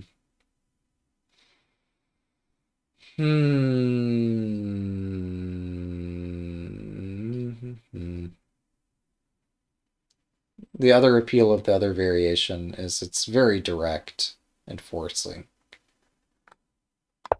This doesn't seem quite so direct. Oh, there we go. So this wins the pawn. So yeah, the king going to any dark square allows the pawn to be captured. At least it feels that way. Is that really the truth of the matter? Like, it feels like in every variation there should be some way to be able to capture this pawn with gain of time. I mean, worst case, we just defend the rook and then later mop up the pawn. Yeah, you're right. There's no need to go into the complicated endgame here. So why not just queen takes pawn? Yeah, that's a very good point, actually. Sorry I'm making this more difficult than necessary. I was just really impressed that this endgame is completely winning and really flashy. And this rook d1 just seems like over the top, but really cool. So that was extremely forcing variation that's easy to calculate. But you should have some intuition that here... I mean, rook queen takes pawn is probably not a good idea in the first place. There's probably some other way about this. I don't know. Like, bishop takes g6 also looks kind of interesting. Everything's winning at this point. So this all goes to say that if we play pawn e6, our opponent can't oblige us and can't take the pawn, but also really can't decline taking it either. Yeah. Bishop f3 after rook f7. Yeah. Oh, wait. Queen h6 and queen takes pawn. Queen takes pawn here. So here I actually considered this, but now we've got a rook endgame. Well, I have the bishop. This is the same endgame. It's just I haven't given away a bishop. Why do I have two different feelings about the same endgame? Wow. I'm being super irrational at the moment. I guess... Yeah, there's no reason for me to be so irrational here.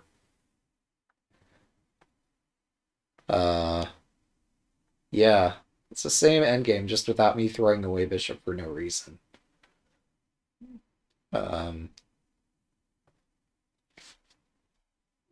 So... Queen takes d2. The one thing that is maybe different here is that queen takes d2 is not forced here. The opponent could try something else. Like, I don't know, queen c5. And so, yeah, I'm up a bishop and probably should win this every time, right? But I have to be careful. There's still moves to look at. Yeah, my position is immensely advantageous. But, yeah. Queen h6. Yeah, if you play the engine moves, you're fine here. Like, white is winning this. Yeah, so there's no way that black can hold this position. I mean, you could find moves that try to put up resistance. None of them's going to work. Rook d8 is a threat. Yeah.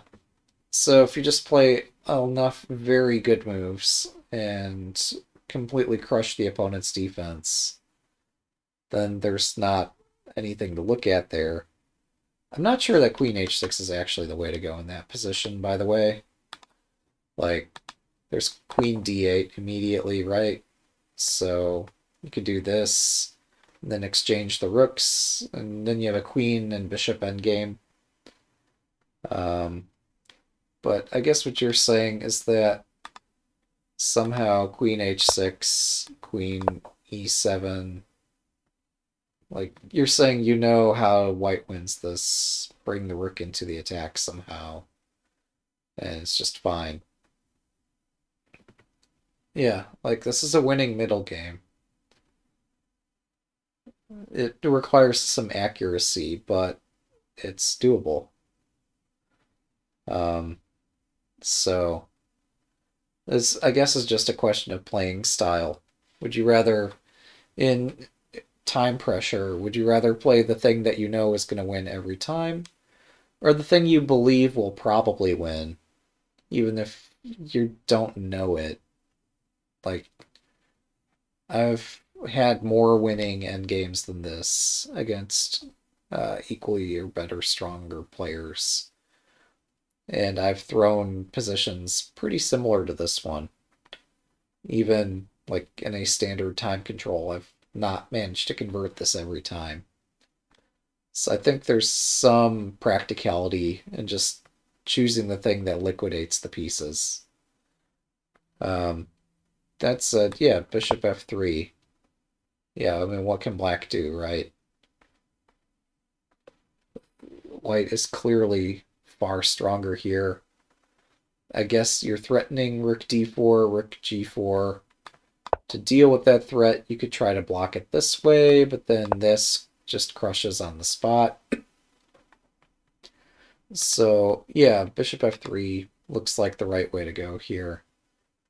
And, I guess as an effect, well, I mean, if they see that you're threatening rook g4, they could play this move.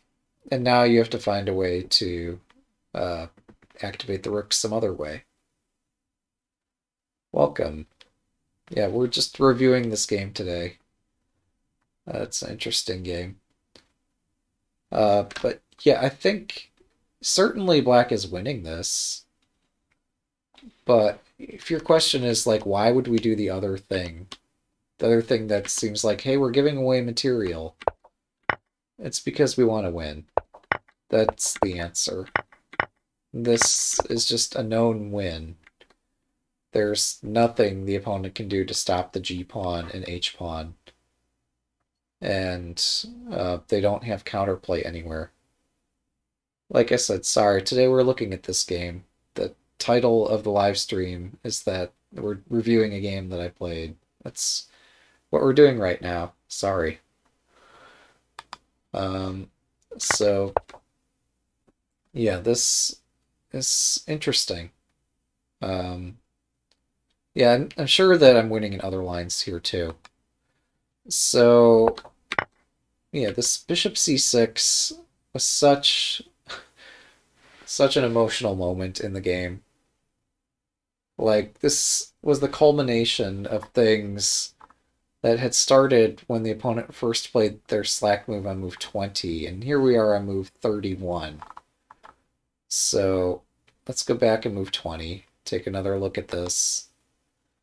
So our opponent plays queen e6, which looks beautiful. It looks to hold the entire position together. But I managed to keep generating threat after threat after threat. And here I didn't take the easy path out. Like, yeah, rook takes c5 looks interesting. Even knight takes c5 to some degree looks a little bit interesting. Although this one's kind of easier to dispense with because this pawn hangs. And I tried to find any way to get an initiative here because it looks like I have a fork, but there's just no way to break this down. And worst case, the opponent could play like rook b8 or something to hold this. They could also consider like queen a6 if they had to, but Yeah, this point is well defended here. So I just managed to keep making threats, try to make things complicated, try very hard to make things complicated. And just very unexpectedly, this tactic shows up. And suddenly, our opponent is in this universe of pain that's just so challenging to deal with. Maybe here. So since I have this pin, I'm winning at least an exchange, maybe more. I haven't counted up how much I'm winning here. But given the material that's about to get exchanged,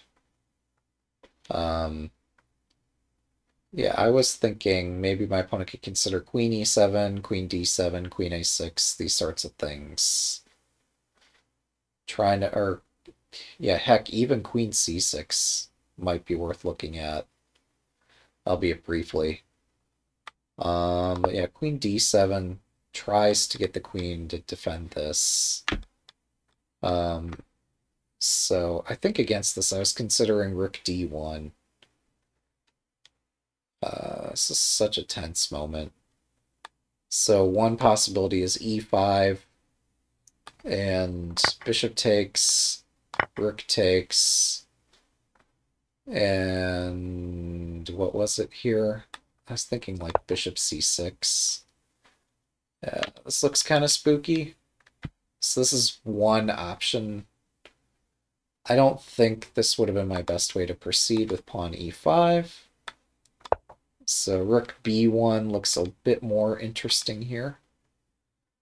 But the problem with rook b1 is that the opponent threatens to promote this pawn.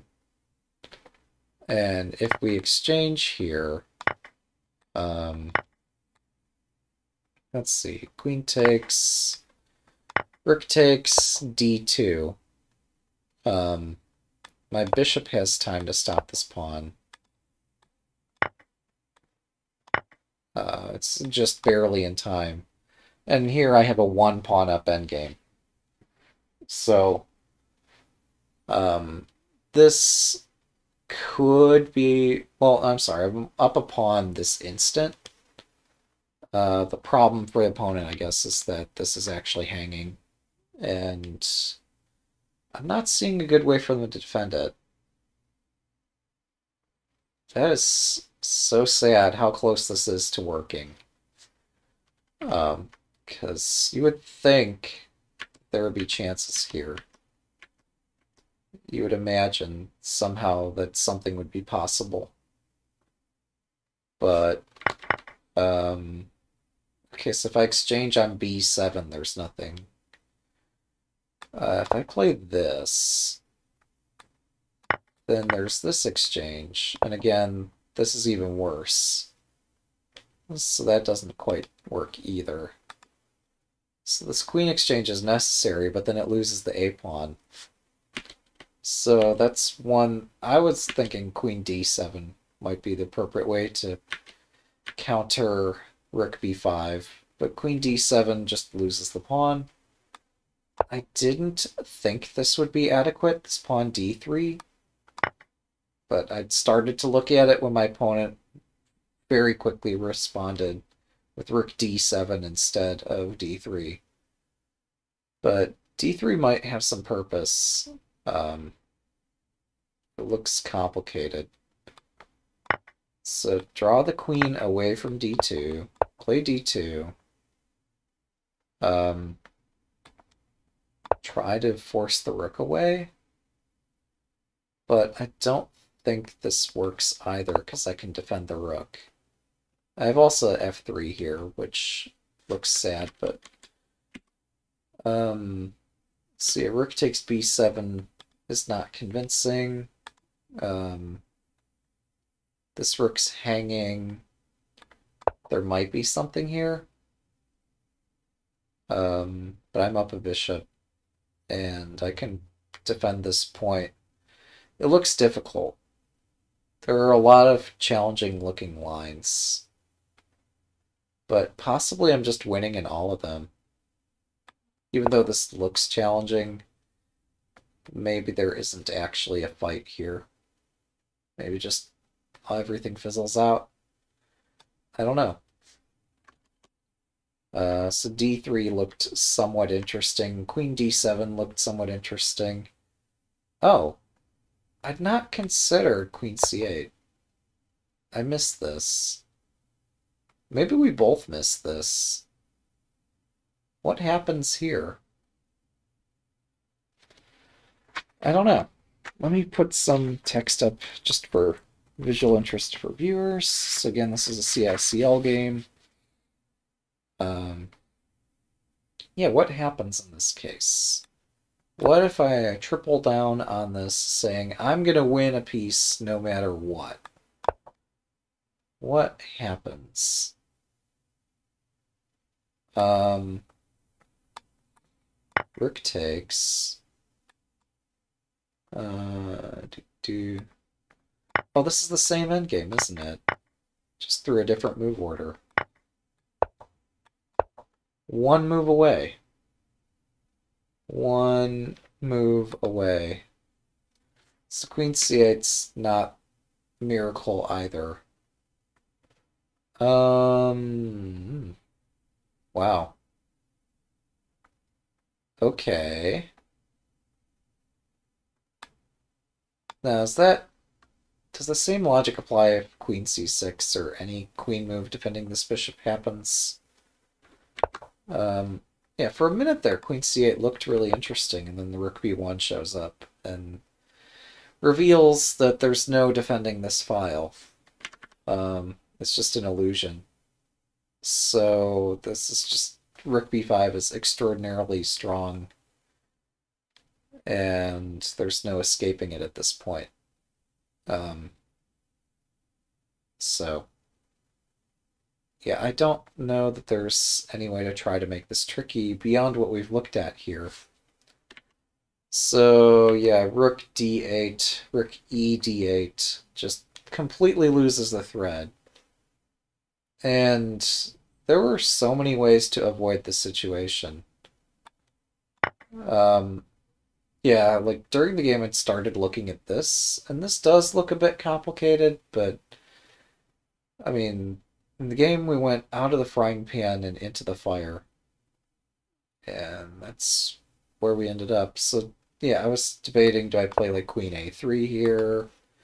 Do I play queen takes pawn? Like, how do I respond to this? They put themselves in a pin, but it seems like a pin that can be broken. There's like queen b6 here, exchanging one pin for another. But then bishop takes, rook takes, and this hangs. So, wait, bishop takes, rook takes, never mind. That's not how this works. Yeah, so this, I think, is what I spotted during the game, actually, is that if the opponent tries too hard to escape this pin, well, queen b6 is just not the right way about it. I'd started looking at f5, and f5, f3, queen b6. Trying... I mean, I don't think this can't work either. So white just takes the pawn. And my opponent saw through all of that. Like, where I could make jokes about maybe the opponent saw this or maybe the opponent saw that. Like, there's a good chance they actually spotted this particular line. Just, this doesn't seem to retain any water at all. This line with bishop takes pawn. So, wait, how did we get here? Oh, bishop takes pawn was the key move. But queen takes d4 seems more than good enough here.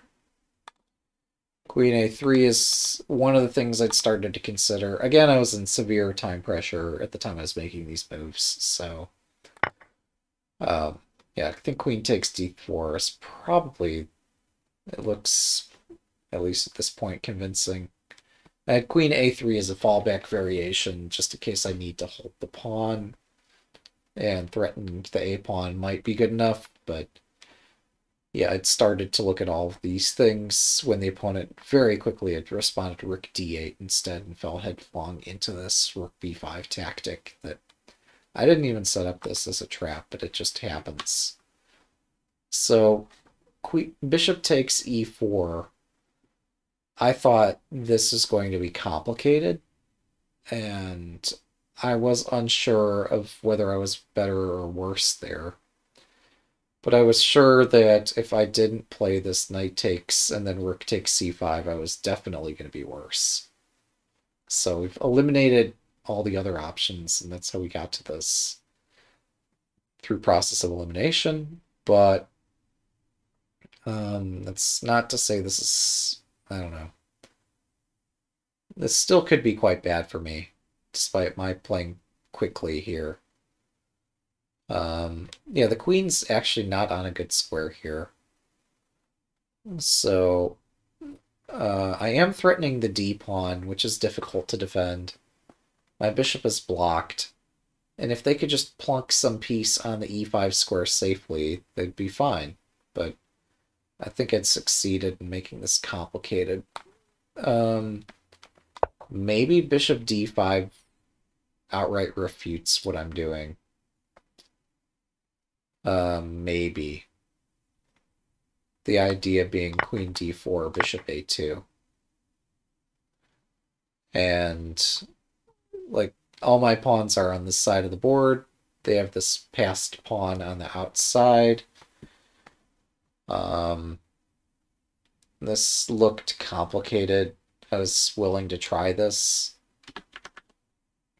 Another thing I was considering after rook takes c5, I was thinking, well, surely they'll just move the bishop somewhere like this.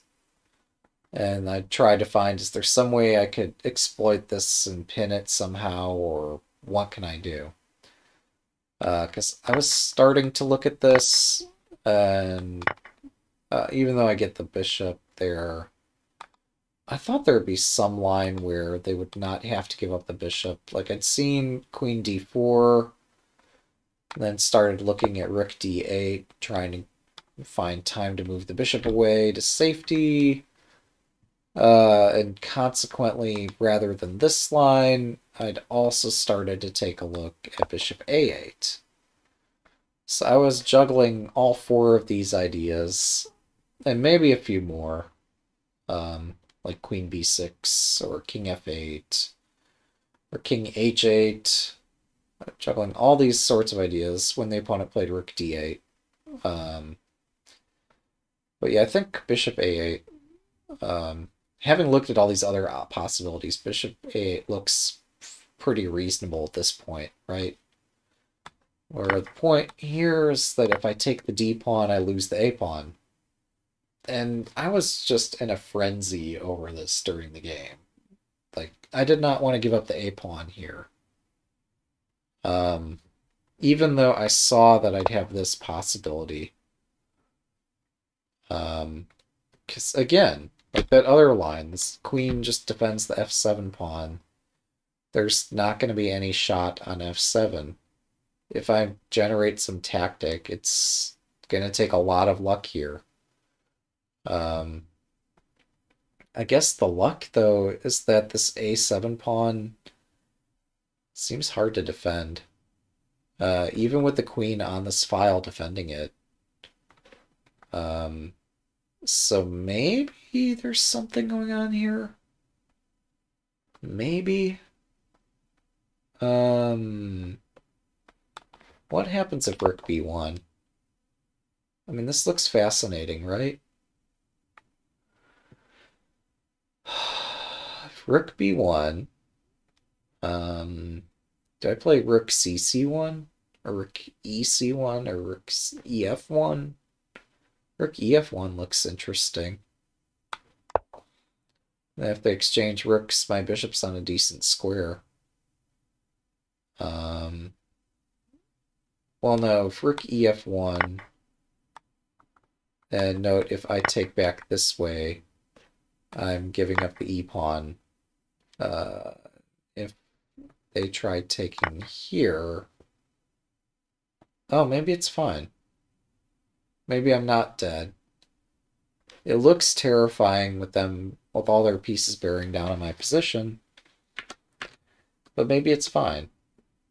So if they try to greedily snap the pawn right away, maybe I'm fine there. I mean, the other obvious candidate is a5. And you'd think that this would lean to something like rook a7, but rook a7 comes with the possibility that maybe they defend a5 somehow. And if they can, then this gets messy. Also, maybe a5's not the right move. Maybe the right move is actually a6. And if that, this. And if this... So if I'm trying to snap the pawn on a6, I don't know. This can't possibly work, right? e5 is a pipe dream. If e5 ever works, it's just mad. How can this possibly work? Am I going to go through all 5 phases of grief over this move? Questioning, like, I don't know, everything about chess. It seems crazy that a move like this could work here. But it might. That's kind of... we had a clubmate who would always get positions that looked like this. And we'd question, like, how did you get this position? Also, how do you convince your opponents to blunder? But, yeah. I'm just not seeing... Yeah, I don't know. This is the sort of thing an engine would do well to process. This looks really complicated. I guess maybe the most convincing refutation would be something like this.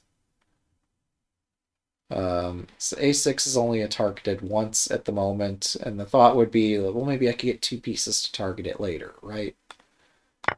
So we do that. And then, well, actually, maybe no, yeah, we have to do this now. And then we could play rook e6. And this protects the a-pawn. And, incidentally, other threats just don't seem to quite work. There is this threat that looks super threatening. But then there's rook g6. And again, this just holds.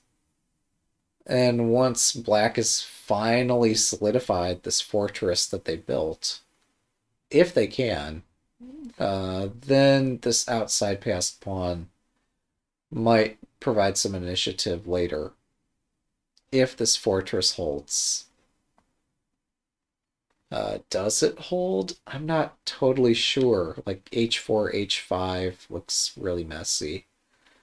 But black's fortress looks safer than white's fortress. But also looks like white's not about to get checkmated.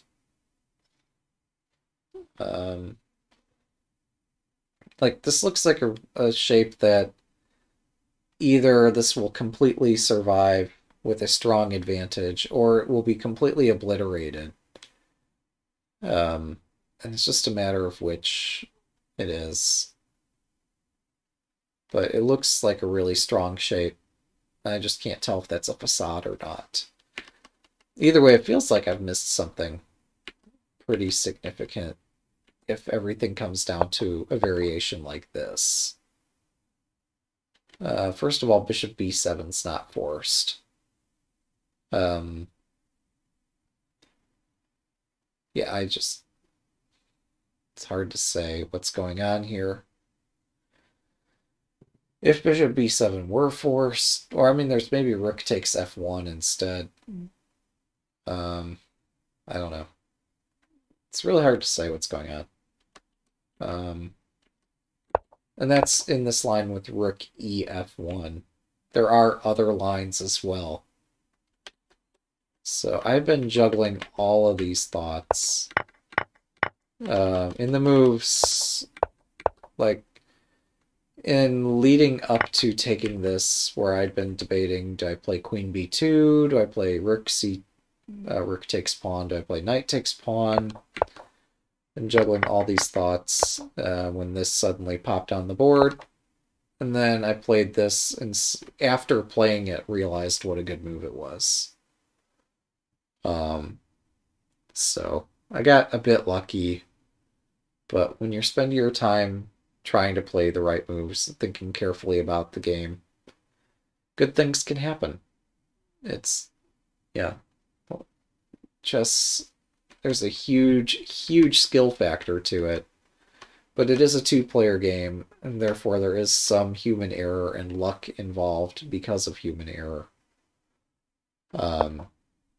I did skim a bit over some of these moves here, didn't I? Like pawn takes c5. I've been wondering, well, what if the opponent just does this? And this is kind of what I'd been expecting the opponent to do. Let's try to liquidate into something more like that. Where here, this like very clearly looks equal. They control this almost all the squares on the c-file. They have this pawn that I can't easily smash. Or I'm sorry, they have this pawn that like I don't have an easy way to target.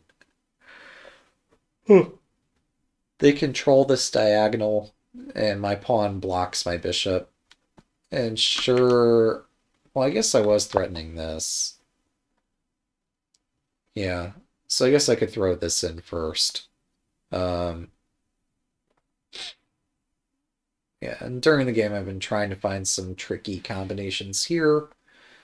Trying to find moves for both players. It's not easy. But I think they avoided... Well, I'm sorry, queen d6 might also be a terrible idea on account of that pawn e5 discovery, so I was thinking queen e7 instead. Where he still has a triple attack on this pawn. But I was thinking we'd get an endgame that looked like this, which seems to lightly favor my opponent. Yeah, I thought they would bring the rook out of the corner, and I didn't see a great way to continue here. But I didn't think I was going to get any better deal than this. Yeah, maybe there's some tactics here. So it's hard to say. Engines would know. So I was thinking, even though this bishop takes c5 looks kind of crazy, if you look at the end of the variation, this actually looks decent for the opponent. Like, it just feels very difficult to break progress as white, with my pawn blocking my bishop, with their rook beautifully positioned on this open file, with their queen controlling many dark squares and mine being kind of over here, trying to make a threat. And yeah, I can jostle here, make a threat here, make a threat there, but long term, it feels like things are strongly in their favor. And it feels like I just don't have an attack at all. But if I play very patiently, maybe someday once more I'll get a chance to attack. So this just took a lot of patience, being willing to go accept things like that that were really miserable endgame possibilities. Queen takes is forced here, so there's no need to mull that over too carefully. Queen e6 looks beautiful. But looks can be deceiving. During the game, I'd been thinking about this queen g5, um, thinking that, this e-pawn is kind of loose, and if they exchange queens, then they can pile up their rooks on the e-pawn, and meanwhile, I just still don't have any attack. Although maybe I could, like, somehow liquidate all the pawns and not lose my e-pawn before this pawn gets too far up in my business. Exchanging queens, I thought, would also make these pawns more menacing than they currently are. So I was debating, do I exchange here? Do I play something absolutely mad like f4? What do I do? So I was thinking they might do queen g5. Or alternatively, I was thinking maybe they'll chicken out of queen g5 and play queen h5 instead. But this just drops the pawn for no reason. So at least in the queen g5 line, they're able to like liquidate some pieces and be able to target a2 and f2 pretty quickly. Whereas after queen h5, that just loses a move. This is a nice fork. This reclaims the pawn on c5. And if the opponent wasn't okay with me reclaiming this pawn, well, I mean, the most obvious consideration would be if you don't want the pawn, if you don't want me taking back on c5, maybe don't take the pawn. I know we did quickly look at this bishop takes line, right? But again, this leads to exchanges on my terms. But this isn't checkers, right? As long as they control this square, I'm not really making a threat right now.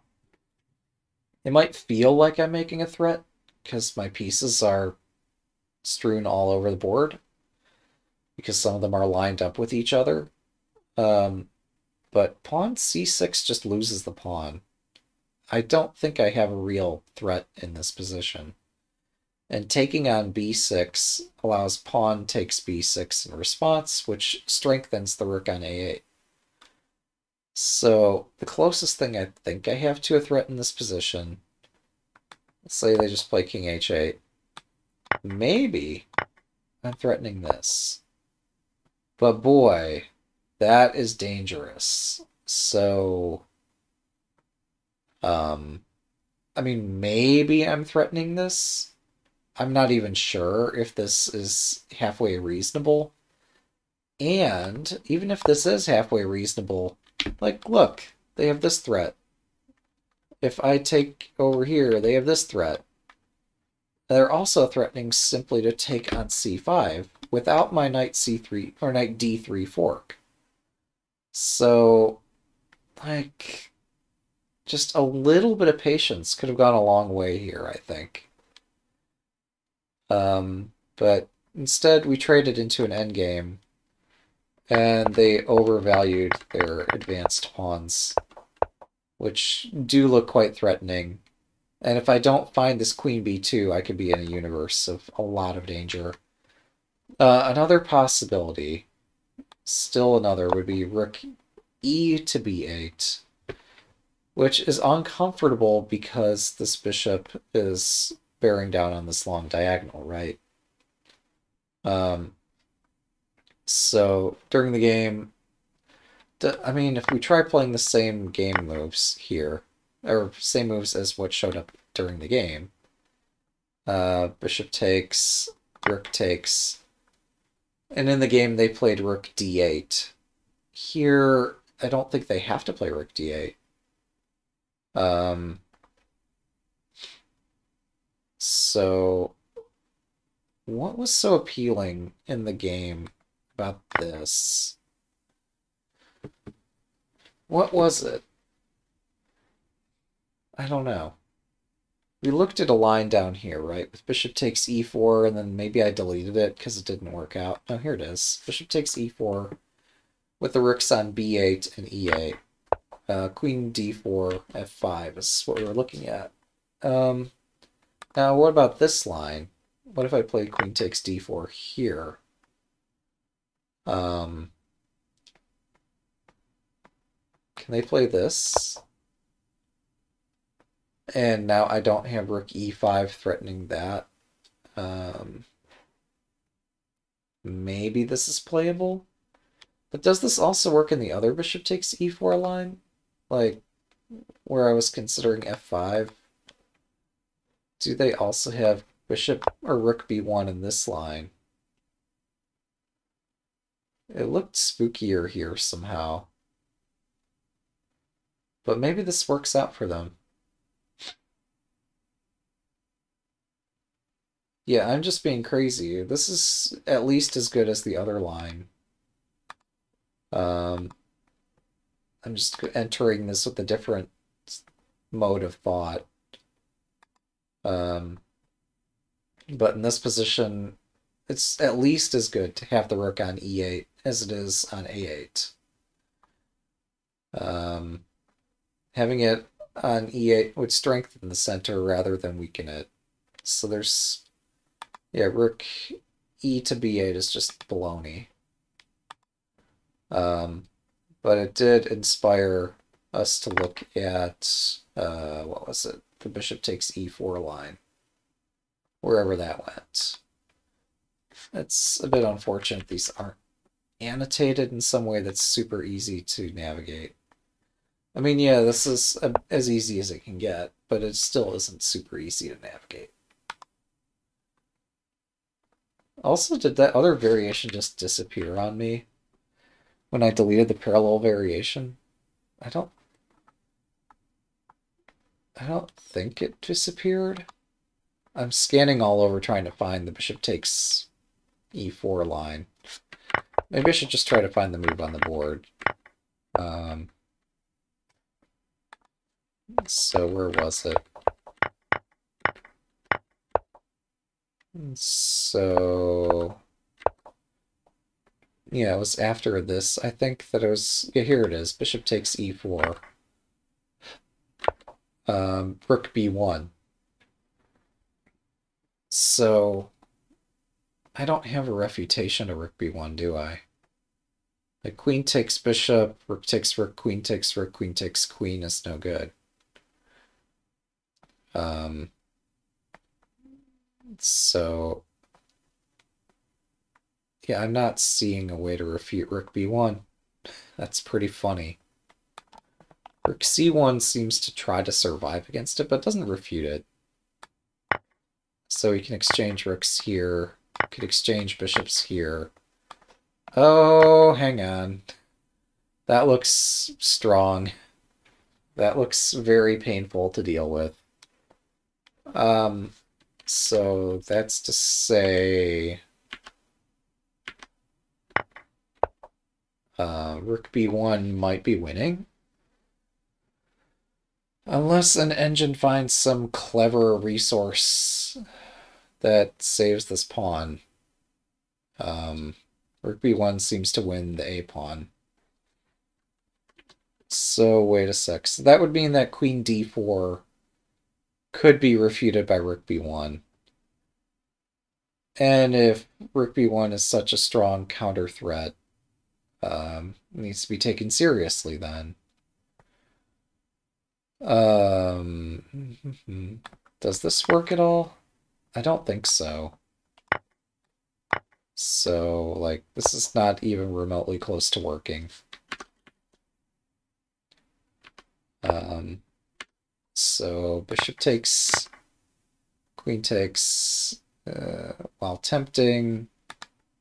Yeah, rook takes e4 is no good. Not even remotely good. Queen e2, d3 looks spooky.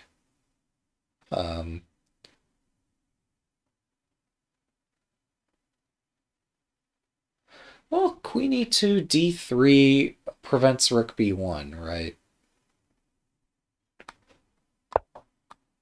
So in this line, this bishop is pinned now, so there's no rook b1 anymore. Which I think would suggest that pawn d3 does not happen. So I have 3 pieces attacking, they have 2 defending. Oh my goodness, this is a whole can of worms. That's amazing. So D3 is not correct then. You'd have to remove the attacker.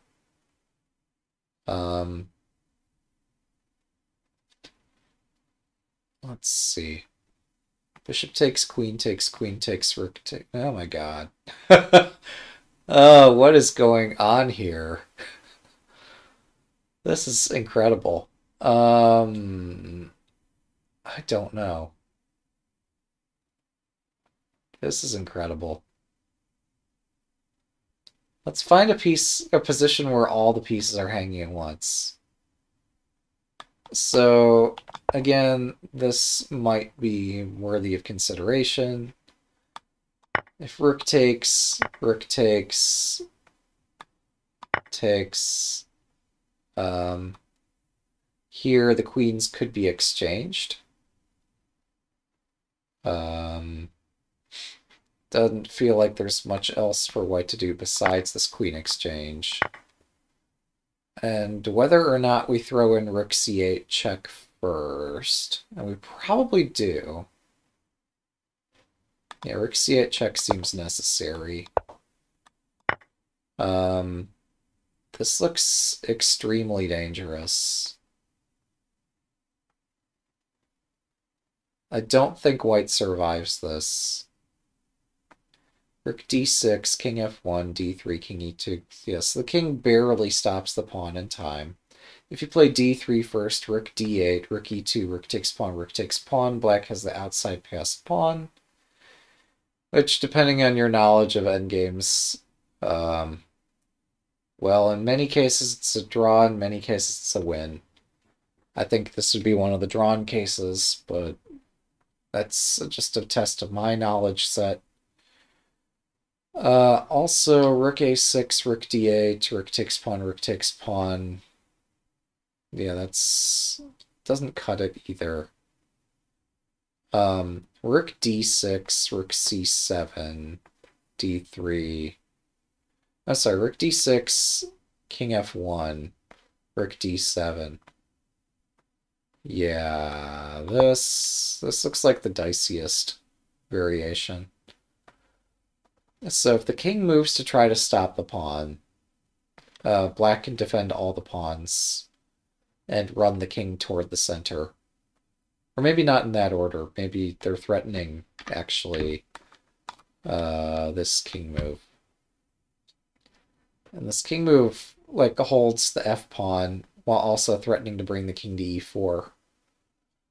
So, while normally you'd want to bring the king into the action as quick as possible, like king f3, d3, rook c1, d2, rook d1. Yeah, king f3 looks playable then. But king f3 is aiming for... There's 2 candidate moves here. There's king f3 and there's rook c7. Oh, this is tricky. Yeah, king f3 might be more active. Yeah, king f3 feels like the right move. It would be very hard to prove that rook c7 is correct. If it is correct, it's a beautiful move. But no, the king has to stop this pawn. Rook c7 can't be superior. It would be incredible if somehow rook c7 were actually the superior move here. Yeah, they don't have to play d3. Further, like, playing d3 just weakens the pawn. It would be amazing if somehow king f1 is actually the best move here. It could be. And chess is full of amazing positions. But if they play d3 immediately, this weakens the pawn and makes it easier to snap up. Meanwhile, the rook is able to move to d2, also protecting the a pawn, and then while you're taking this, there's no counter shot. But yeah, they don't have to play d3 immediately. No, this is not really threatening to play king e4. The main threat, I think, here is rook c2, and then maybe king e4. I think that's where we're at. And I think this is equal. Yeah. You'd think, yeah, you would probably bail on the idea of trying to promote the d-pawn and do any line which results in capture of the a-pawn. That's slightly finessing what you're saying. I think this is even more precise. Because, yeah, you do want to take the a-pawn, but this like leaves one last chance for some sort of tactic first. And this one last chance might somehow lead to all these pawns advancing much faster with the king supporting them and with some kind of mate threats. So, like, I would think you'd throw this move in first, but you don't expect to promote the d-pawn. D-pawn is not going to promote unless white seriously messes this up. But, yeah, you don't play this with the attitude of trying to promote the pawn right away, because anytime you push the pawn, terrible things happen to your position. So it falls to white to find the next move. But yeah, I think this is really deep down the rabbit hole. Probably I've missed something more critical earlier in the variation. Though it would be fantastic if this were actually the right thing. For once, I believe like this might actually be the most critical variation. I might have read at or calculated these might be the actually correct things to consider here. With maybe queen e2 being dubious, but the idea behind queen e2 is wanting to try to stir up some sort of a counterattack while, I don't know, not getting checkmated. So this counterattack's based on the pin in the center, and I think we see that rook b1 adequately deals with this pin in the center of the board. So queen e2, I think black is better in that endgame. So that's one variation down. Another variation to consider is queen a3. And after this, I think rook b1's still on the table. But there might be additional possibilities based on there only being two pieces attacking this bishop and like white's weak, I don't know, everything. It just seems like there is a lot of possibility for threats to spawn out of nothing here. Yeah, no, rook b1 still seems right for all the same reasons. If you trade rooks here, then the e-file opens up your threatening queen e1. If the bishop blocks, then bishop d3, while temporarily not available. It's a latent threat. Rook e2 is also a latent threat here. So queen a3 seems a bit too risky for this position. Something that hadn't occurred to me until just now. That's interesting. That's a move. That is pretty cool. Holy moly. So there's a pin on the e-file. White's wanting to liquidate the bishops. Along with a lot of other pieces, but only under circumstances where the d-pawn also gets captured. This might be complicated, to say the least. Yeah. Maybe queen d6 here. You might be talking about the other variation, or maybe about this one. Yeah, queen d6 looks somewhat interesting, So this gives up the threat on the A2 pawn in exchange for stuff and things and stuff. Um, hmm. Hmm. I mean, what I want to do here is defend my queen and then try to renew the threat on the e-file. But then a bishop exchange and pushing the d-pawn looks very strong, so this can't be right. Another idea might be just to attack this pawn directly a second time. But this tactically seems to fail. Yeah. The queen d5 fork threat is too strong here. So that's no good. Yeah, queen d5 as a fork threat is very strong in this position. I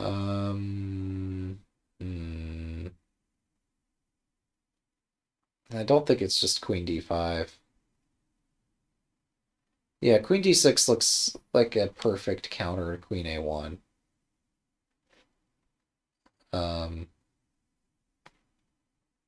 I mean, maybe this. You would think rook b1 would be a way to counter this. No. Rook b1 would be exchanging two rooks for a queen, but then this rook is hanging and this is threatening to advance. Rook b1 can't be it here. But bishop takes bishop looks interesting.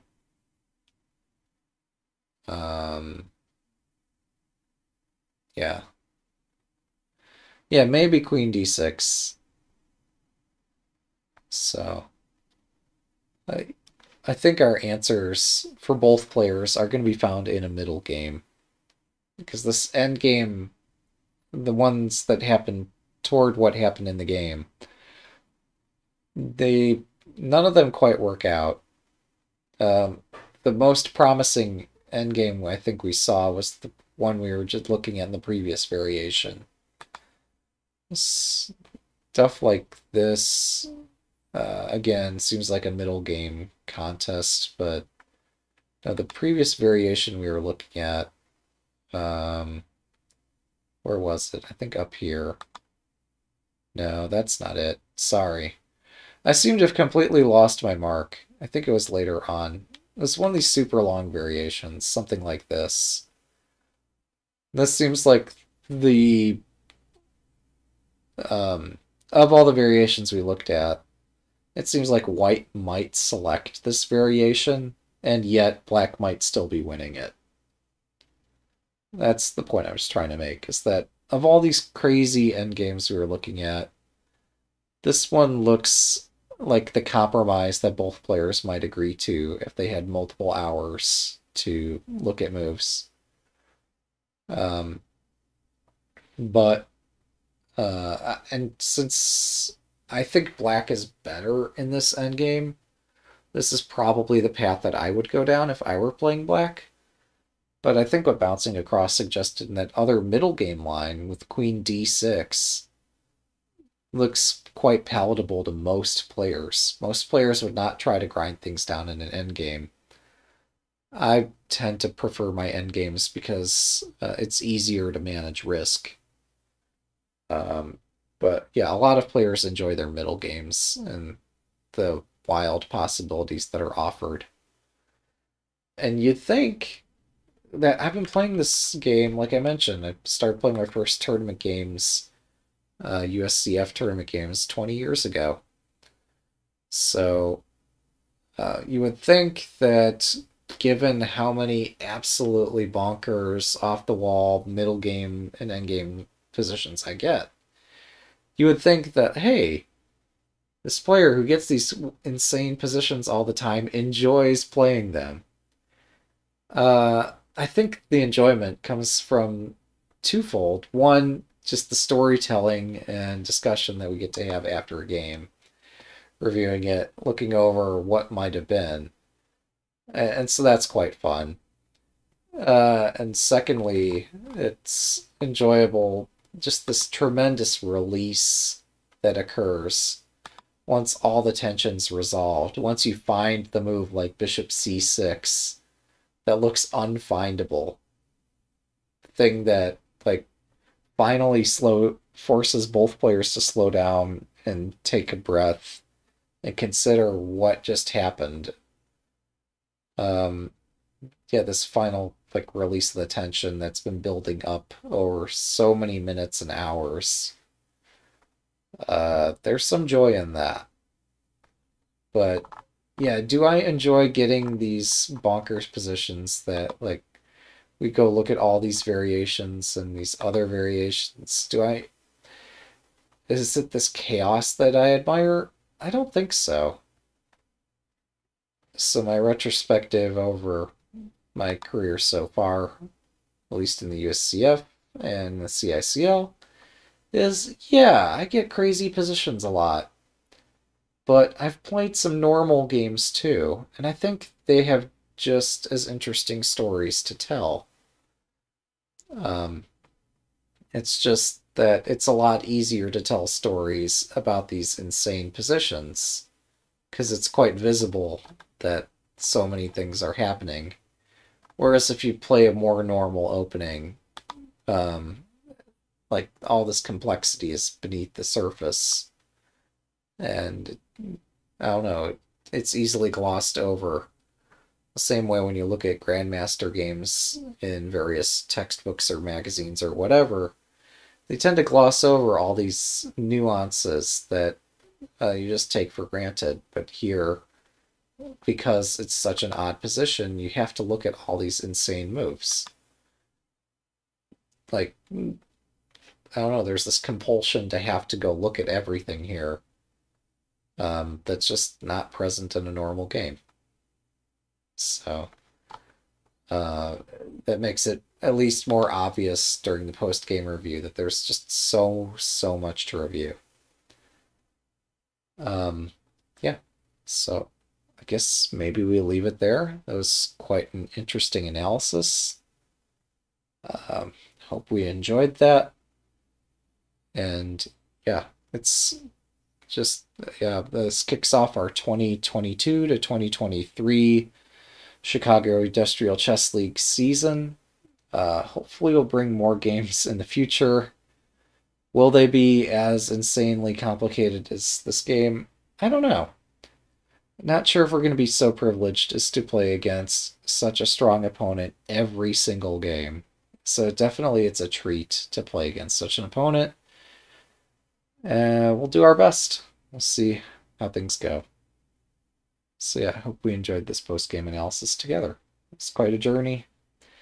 If nothing, even if like the game itself doesn't yield any grand discoveries, maybe this way of looking over a game, going at it in great detail, might inspire us to think about how we think about our thinking and how we review our games. So this is just how I do it. Other players have other ways of reviewing their games, but this is just my method.